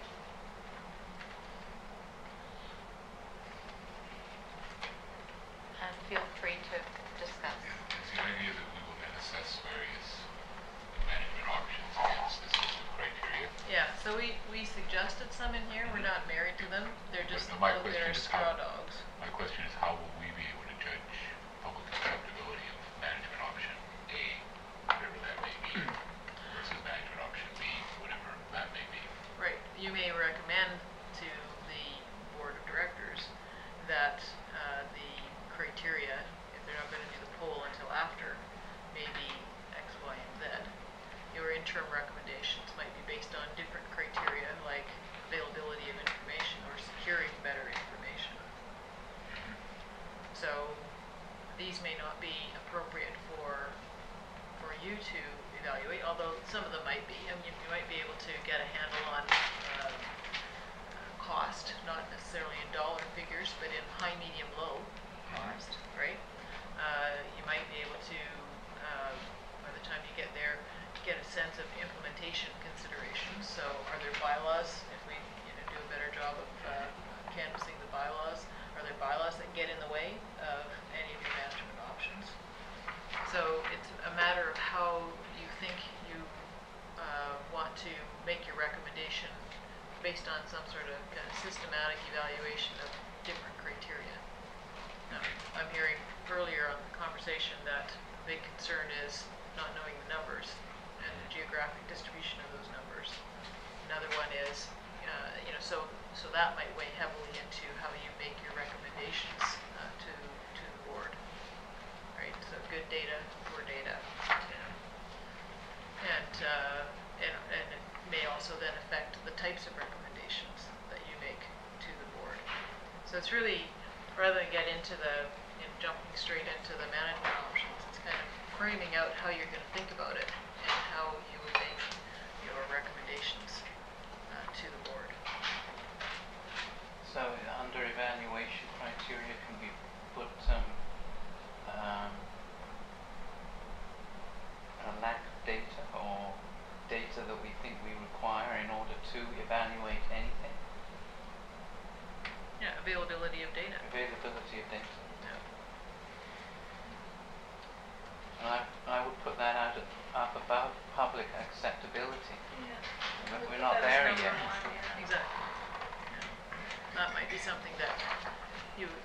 recommend to the board as one of the criteria against which they would make their final recommendations. But if you're going with an interim recommendation approach, your criteria have to be different. You know, they may also include such things as, you know, consultation, you know, good, medium, poor, you know. I'm just not sure how that criteria, availability of data will work if what we're saying right now is that we don't have what we like.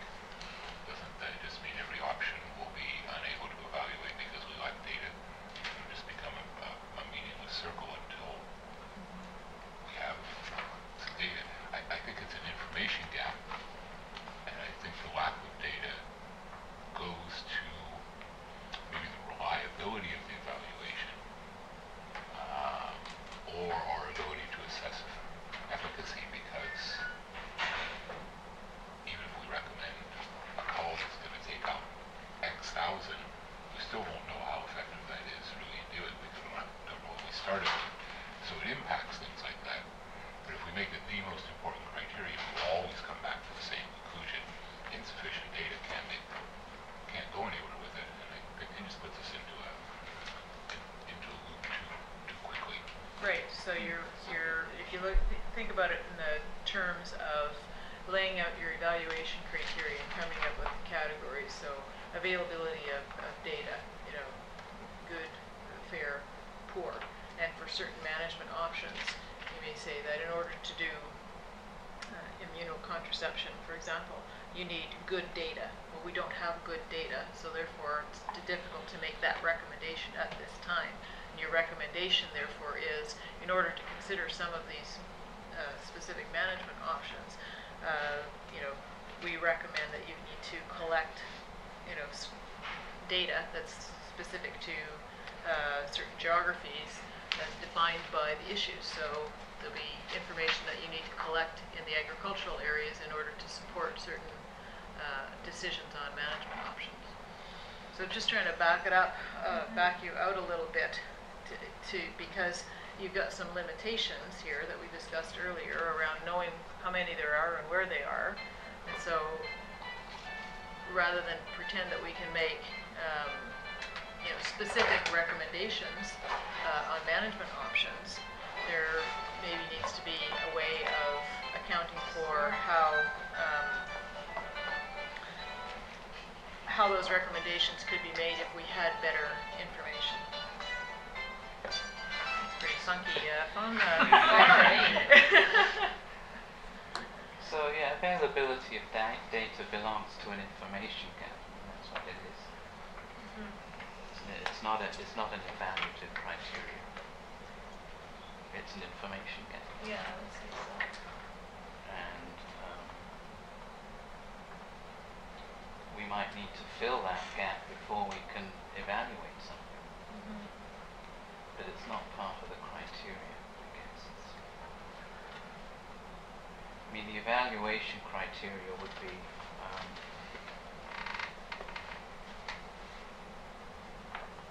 is a cull successful in reducing the economic loss, or would it be successful in reducing the economic loss and silage? So just overall effectiveness then? Well, that, I mean, I think you have to look at effectiveness depending on the nature of the problem you're trying to get at. What may be effective in dealing with health issues may not be so effective in dealing with economic issues. So I think we have certain, I guess, problems or issues that we're trying to resolve, including economics. I think one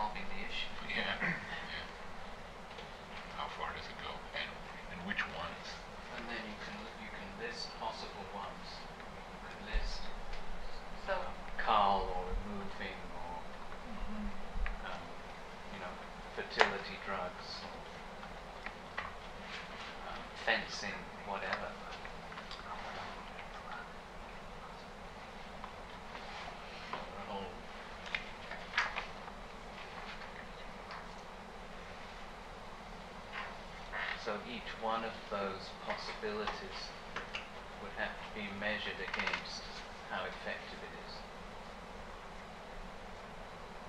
in terms of resolving the problem.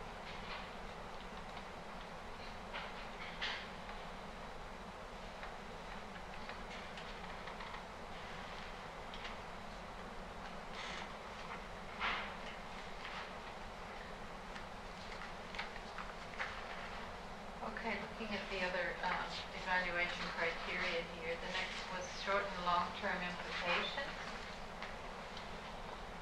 I'm just going to read them, so if you want to jump in. Geographic scope of applying various measures.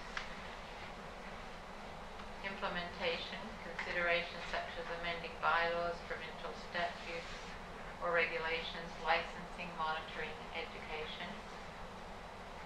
Duration of recommended actions and the cost factor. One thought is I'm not sure that monitoring and education are the same type of implementation considerations as amending bylaws, regulations, and provincial statutes. Monitoring is something you can just build in. You can't build in getting the province to amend the Wildlife Act. So I draw those as a distinction because anything that requires more than a board bylaw isn't going to happen real quickly. It's going to require some other government to act. Right.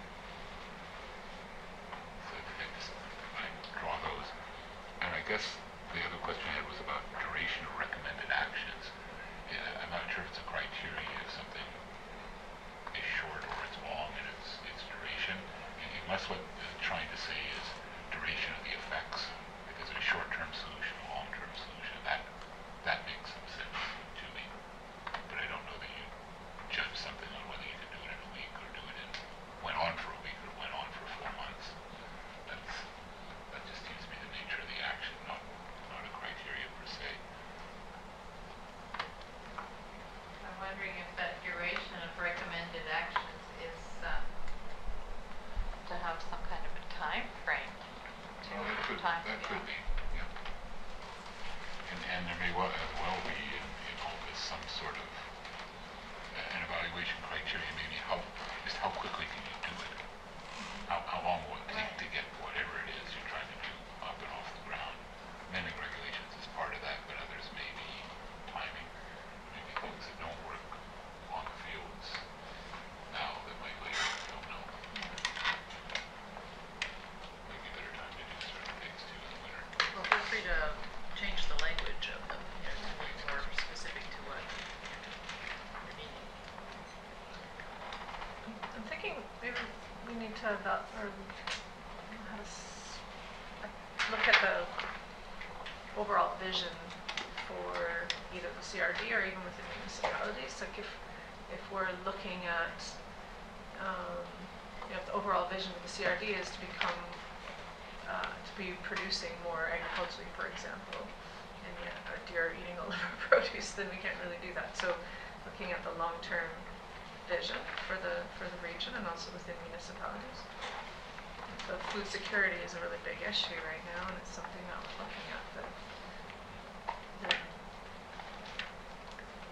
Then that increases Yeah, I think that's the a really emphasis. good. What's the overall plan for the CRD? Is it to increase agricultural land or? Or within urban areas, if we're recommending that everyone start growing things that deer don't like, then we're in essence saying we don't want people reproducing food in the city. So we need to look at the overall vision for the region, right? Yeah, so many daffodils and Scotch broom you can have. Yeah. You got anything else, at least in my yard? Well, and also, if everybody is planting, starts to plant things that deer don't like, they're going to keep moving out onto the smorgasbord on the peninsula. Yeah. Right. And that's where we need to be careful about drawing this line between urban and rural. Is there a question about who implements these actions? I mean, I don't think the CRD has authority to tell that they have to implement any of these. No, so licensing and regulations as the implementation considerations, is that part of that? They can't even direct locally do public education Right. or change the height limit on fences from 6 feet to 8 feet so that people can fence out there. So it seems to me it's a consideration somewhere in here that we have to ask who's gonna do it. It's each municipality going to be responsible. But Yeah. once the, I guess the CRD recommendations go out, will the municipalities then look at them and make individual choices? Right, and that's not really known yet. We do have step 4 is implementation in the terms of reference on page 6, and the region doesn't currently have any resources allocated to implementation, and we looked at several options for implementation, including by municipalities, but we, can only offer it out there as a consideration. But it is and maybe this goes back to the geographic scope of some things. Because it does absolutely no good for one small area to say, okay, we're going to change what people can plant so the deer won't want to stay here. That just moves them over. Long time ago, the Canadian Prime Minister said that's why there's a federal government in relation to fisheries, because fish swim. It's the same issue here with deer, they move. Yeah. And pushing them from one to the other doesn't help. So I don't know, maybe just another way of saying the geographic impact and how you coordinate different actions so you're not just shoving the problem onto your neighbor. All right, and I think that's the philosophy behind why it ended up being at the regional level to develop the strategy. And, Bob, Something I don't recall seeing in this material was any information about the Agricultural Land Commission lands in this area. Do we have that information? Do we know where they are? Yeah. Yes. Is it? I don't know if it's in the binder or not. We don't have a nail on that. I think it would be useful to know how much land is protected in my ALC in different municipalities. It's about 10,600 hectares. So I think that will give us a vision for the future of what the change is likely to be. Those lands are not, by and large, being developed. The other thing that will be that's regional growth strategy or urban containment areas which try to contain growth. That's probably as relevant as the animal land, maybe more relevant actually. So another question, does the CRD have an agriculture committee? As many of the municipalities do, have Yes. individual ones.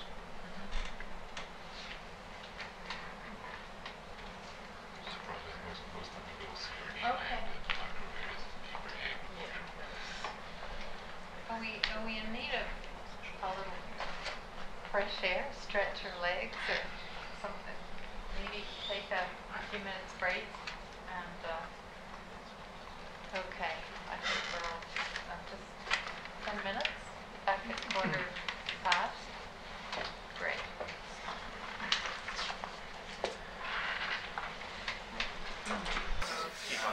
Okay, are we ready to resume here? It shouldn't be much long. Some sort of like going.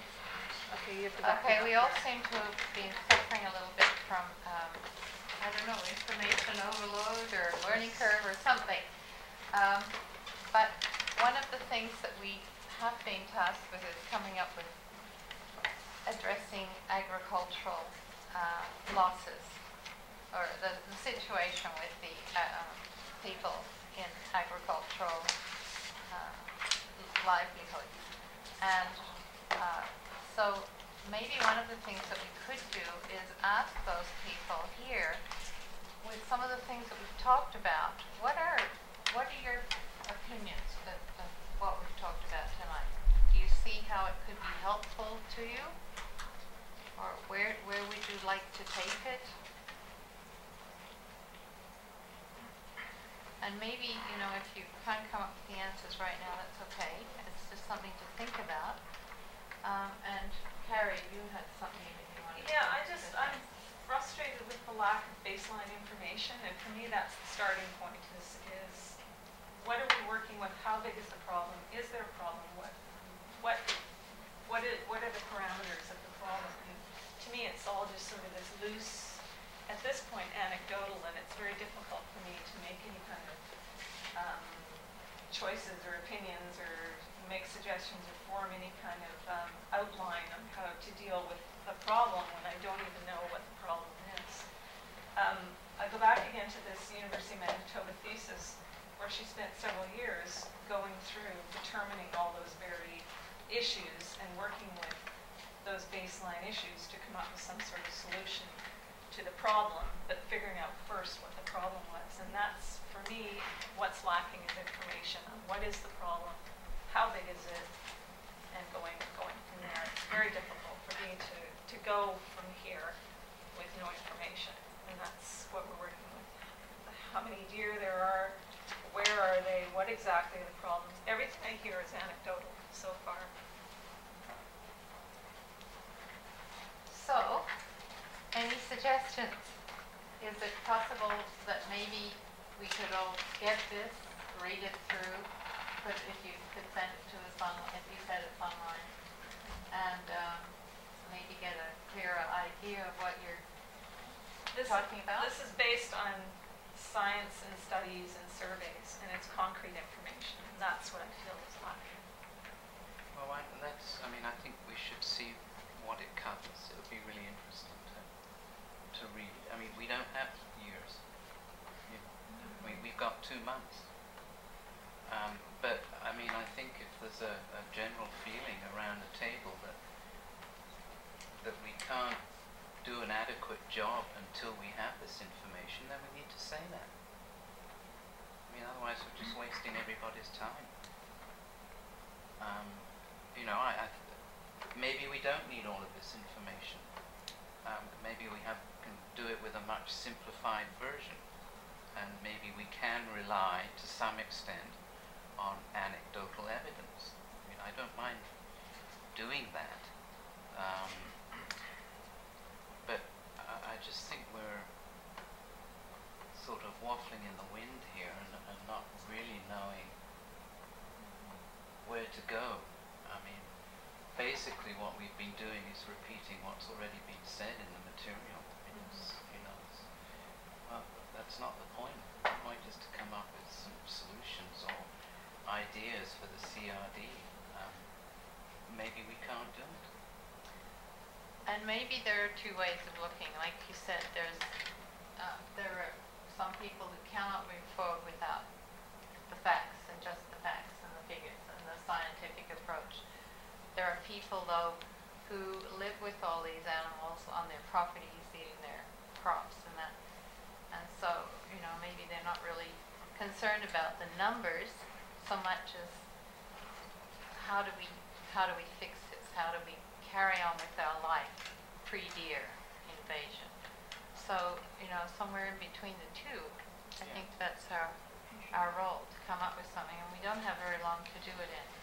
So, if we have this information from the farmers, and we do, we have a lot of information, we have dollar figures, and people feel that that's enough, then let's get down to the nitty-gritty based on that evidence. What do they want to see a call? If they do, how many? How do they do it? Otherwise, I think we're wasting time. Well, Jocelyn, thank you for those well-chosen words of wisdom. I share Carrie's frustration as a scientist in not having the data, but I still think we have a task before us, and we can move ahead with the information that we do have, as limited as it is. so shall we move ahead or try? Then I think that's the issue. If we feel like that, then I'm quite happy to do that. Then we should move ahead.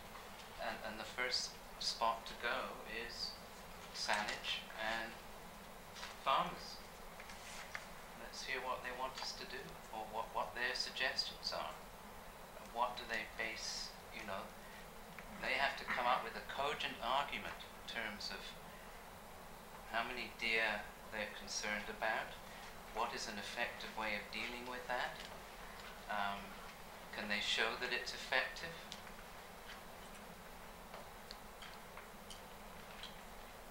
I mean, I'm open to. I just think this listing of things that we already know is not getting us anywhere. Anyway, I'll shut up. Okay, no, well, it is, it's such a, there's so many little tentacles out there, so one way to try and pull them all together and get a more cohesive picture. What I would like to suggest, though, is that maybe at this point we need to look at getting some kind of expert or resource workers in to give us some kind of a lead on more of a focus on possibility of where we can go. I have a question. Maybe Mark, you can tell us why this time frame has been set up and why July is the target date. And can you give us an idea of why this was chosen in this format? I think that the objective of the board was to get moving on this and to try to come up with some solutions to move ahead within a short time frame, particularly for the agricultural sector that made a very passionate plea at the February meeting that they needed some assistance in the short term. And so the intention was that, with the information that we have available, that the Citizens Advisory Group should be able to take us to the next level in understanding some of the options that might be pursued to manage deer in the region. So they didn't think that a longer time period was necessarily required to get to the next level. But what did they base their decision on, that time frame decision on? They didn't feel that more time was needed, but based on what? I'm not sure what specifically. They just wanted to make sure that we kept moving on it and put in an aggressive timeline to report back. I know I did read somewhere somebody used the expression a sense of urgency around the situation, and I think it was in a reference to economic losses and farming, and that's why the agricultural concerns popped to the top. Okay, so thinking of our next meeting, would you like to have somebody come and talk to us about this, or do you think we need to bring in some of our expert resource people? What are they doing, Jeff? You said that you did take the question to them to try and get some On economic figures. losses, Yeah. my sense is that they've just gone out within their networks and have asked some of the questions through emails and phone calls. And are waiting to hear back. So hopefully we'll hear back before the next meeting.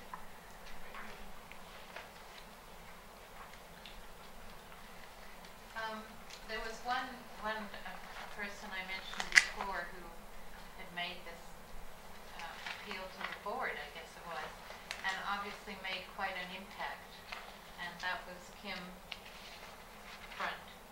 And you mentioned there was another person who was with him, Helen, someone? Schwartzy, yes. Would we be able to get her to come and? She travels quite a lot, but I could definitely ask her. We may not be able to keep the same evening in the week. We might have to change the night in order to accommodate her schedule, but I will ask and see if she's available next week at any time. What would she speak to? Yeah, I don't know this. I lost it. A bit of it. Well, he Helen was, Schwartzy is a veterinarian from the Ministry of the Environment and has agreed to sit on our expert resources working group and has previously presented this October 2011 with all the research that you've received, the traffic accidents, the health, the population, all that kind of stuff. And they did a presentation for our committee or board, I don't remember which, that was completed at the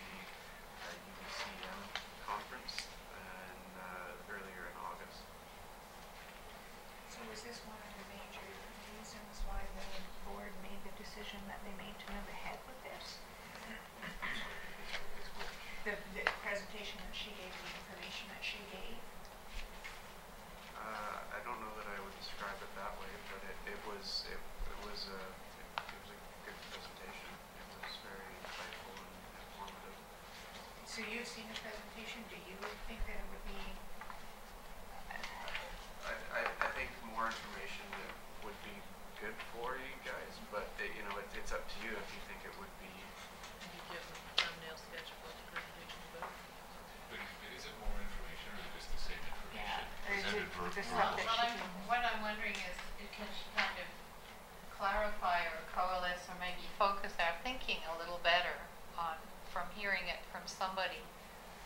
Would it inspire us to get on the same page here, because we've got a lot of different. Can she put it in a feelings. context? Or can she conclude, given all this information, the conclusion is that, or is that our job, I suppose? I think the conclusion was reached by the board that they wanted a management strategy and they wanted a citizens advisory Yeah. to do it, but not to reinvent a wheel and not to undertake a huge research project on deer population. And maybe at the end of the day we don't end up doing a whole lot more than mirror image of others, with the caveat that these are the options, and frankly you could have got them out of a book just like we did. But nonetheless, here they are, and our conclusion is, in a lot of areas, find out more, but do this now because it deals with an urban problem that, frankly, I don't think it really matters to the farmers whether there are 1,000 deer or 5,000 or 2,500. There are too many, and they're causing a problem, and the problem needs to be fixed in some fashion. And maybe too many isn't the right way to put it. There are enough that they cause a problem, and that by definition becomes too many. Well, when you look at I mean, I see the deer, and 3 years ago there was, maybe 4 or 5 deer would come in and out of a particular piece of property. And now you're looking at 20 going in and out. So, I've firsthand seen it multiply. Now, if it's doing that on the properties that I'm leasing or that I own, obviously it's got to be doing it in the other properties. I don't have a count. I could give you a count if I stay outside for a few nights in each one of the properties. I could give you a count, but. Okay, Bob, sorry. Jocelyn, if we're going to ask somebody from the expert resource working group to appear, I would very much like to hear what has worked in this area before, particularly in terms of goose management. And one of the individuals on this list took the lead on that. He is an agrologist. He's on the board of my institute. And Rob Klein is his name. And perhaps Rob could give us some insights into other solutions to problem wildlife issues in this area. Just an idea. Okay, well, you tell me, who would you like to see? Does this sound good to the rest of you? To see if we could get Rob. Do you think that could help? Do you know this person? Okay. I'd like to hear from perhaps a biologist on how this whole problem was created. All I keep hearing is the bad deer, and the deer did this, and the bad deer, and the deer are doing this. The deer problem is the result of humans and human interaction and human invasiveness on the environment, on habitats and ecosystems. And there's no discussion about that, or there's no consideration for that in all of this. So if we just keep going down the road the way we're doing with development and people and pushing out the deer and forcing out the animals, not only deer but other, it's going to be the geese next, it's going to be raccoons, it's going to be squirrels, it's going to be on and on and on. My concern is what's causing the problem, how can we minimize the problem, and what can we learn from all this for down the road, because our population just keeps growing and growing and growing in the CRD. So this problem is not going to go away. It's a long long-term problem. And what I read in all of these, every one of them says we have to coexist with wildlife. And here, all I'm hearing is cull, get rid of them, get rid of them, get rid of them. And I have huge issues with that, ethical issues, and I don't think it's going to solve the problem. Anytime man comes in and tries to cull and wipe out the species, it just creates a whole other problem in the ecosystem. So I would really like to learn from perhaps a biologist coming in, explaining how this problem is all created and where it's going to go and what if we start making suggestions and we don't even know and from a biological and environmental point of view what it all means making these suggestions, I think they're very unwise suggestions. And I would like to see have some biological perhaps advice to make so we can make informed decisions as to what might be possible solutions to this problem. But the other part of that, we don't even know what the problem is or the extent of the problem is. Yes, agriculture, but in the urban areas, we really don't know what the problem is or what the extent of the problem is, and that's a huge concern for me. It's all anecdotal. If we're going on anecdotal, we'll use my street.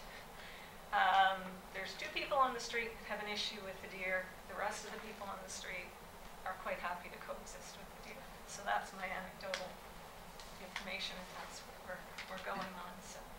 So you bring up a good point. Thank you, Terry. And that is, I do not hear that we're going ahead with cull. That is an option. We're talking options here. We've got an option, status quo, and all in between. So I don't think we've come to that any conclusions at all.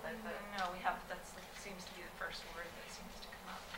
Well, it may have been the first word that came up, I agree, but I don't think it's intended as a solution necessarily.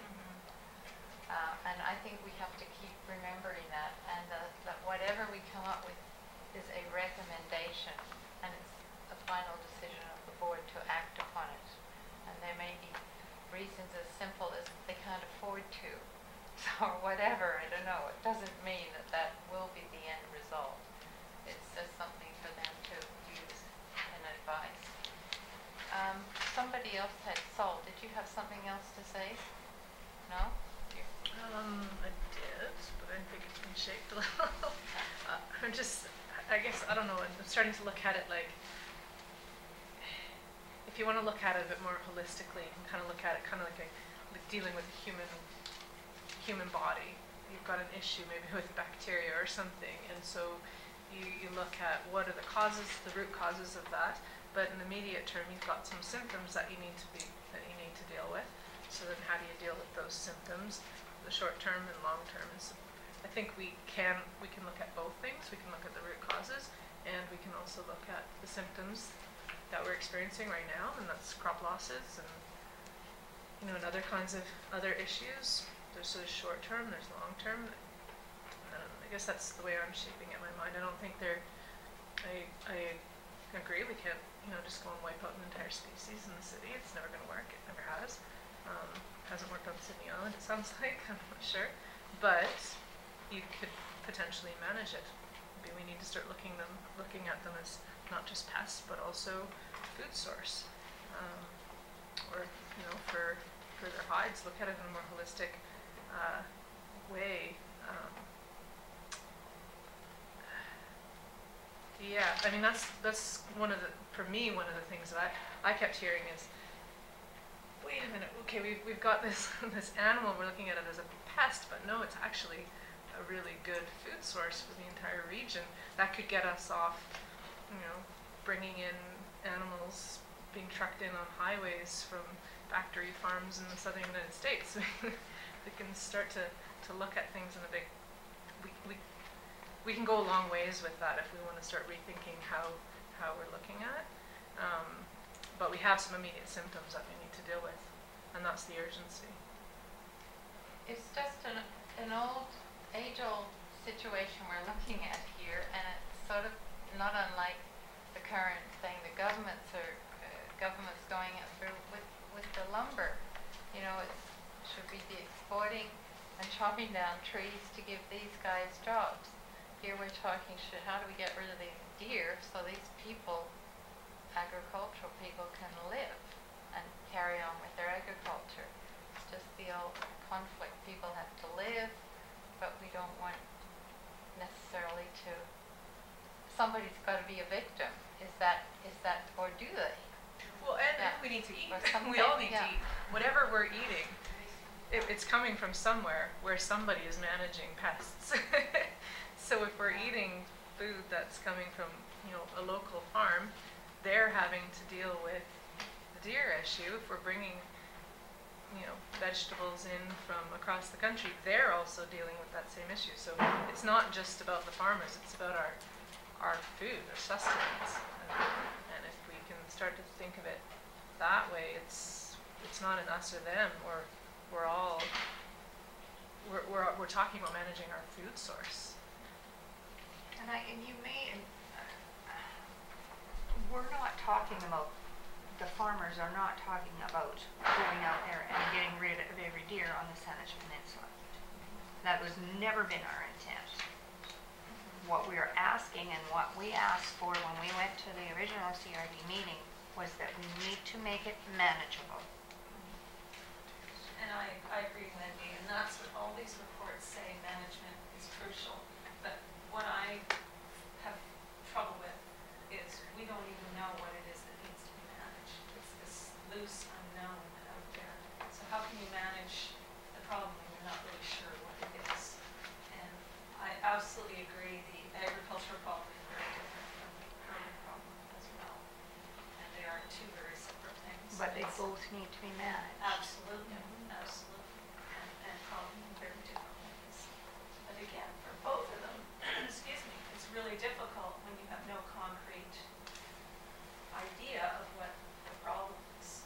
It's very difficult to deal with. I'm wondering if we can, is there anyone that could give us some recommendations on, or some better details on, say, if the deer population is this, then X would work. If the deer population is Y, would this work?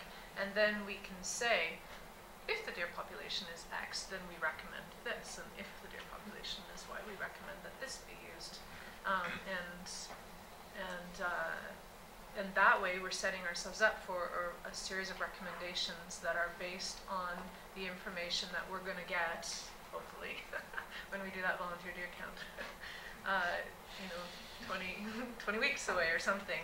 Then at least we have a series of recommendations that are set up based on that. So then that way we can get away from, we can't do anything because we don't have the numbers. We can just say, We can okay, make assumptions. this is, this we is can what we will do if this is, or what we want to do if And- this is the And case. part of the recommendation is that each area has to do its own deer identification. Yeah.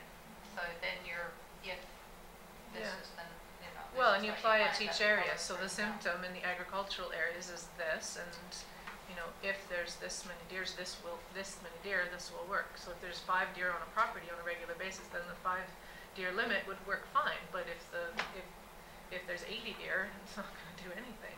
So, yeah. There's an approach that I've seen used, and probably have too, particularly things like land use planning or species planning, species at risk planning, just called adaptive management, which is a kind of nice catch term that basically says try something, evaluate it. If it didn't work, do something else. If it didn't work, do more of it. I mean, that's simplistic, but it's really not much more than that. You can make it very, very complex or very, very simple. Well, and But that's kind of, it's not quite the same thing that we're talking about, but it seems to me it's one way that you deal with insufficient information to make firm conclusions as you make hypotheses. Try it with some thoughts about if this doesn't work, then we'll do this. And it was a very good suggestion, Bob, in I think it was Helen Molana again. And sorry, we don't having a meeting. And that was that they tried catching, I think it was mule deer with a target. They were the problem deer, and they had the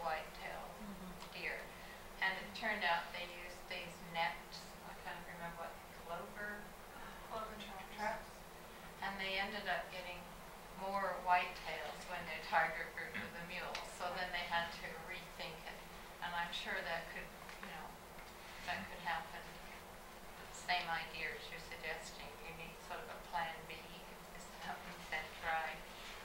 Okay, so coming back to, we're getting to 8:45 here. What would you like seen for next week? Would you like to see if Jeff can get us a biologist? Your Rob's, well, he's an agrologist with Ministry of Agriculture.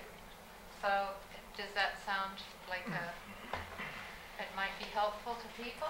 Yeah, with specific, obvious knowledge of the issue in these.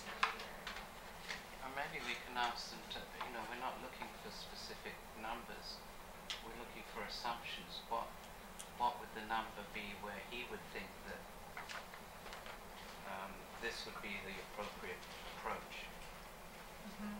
So, how does that change depending on what the numbers are, or does it change? So that we're not operating on real facts, but we are operating on experts making assumptions about what they would do if these were the numbers. Okay. So if we can get a speaker in next week, we can try and focus on that topic. And in the meantime, we'll take all the questions around population counts or density estimates back to them for their the experts for their consideration. And like Jeff said earlier, we might have to fiddle around with the meeting dates in order to accommodate different people's schedules. So we'll be in touch with you on that, right? So it would be possible to circulate our contact information with everybody? Oh, right, yes. So does anyone have a problem with that? Nobody has a problem. No? Within it, maybe, no. Just within the With our group, okay. So there being no further business, I would adjourn the meeting. 8:45. We can just have everybody exit through the door that they came in through, that would,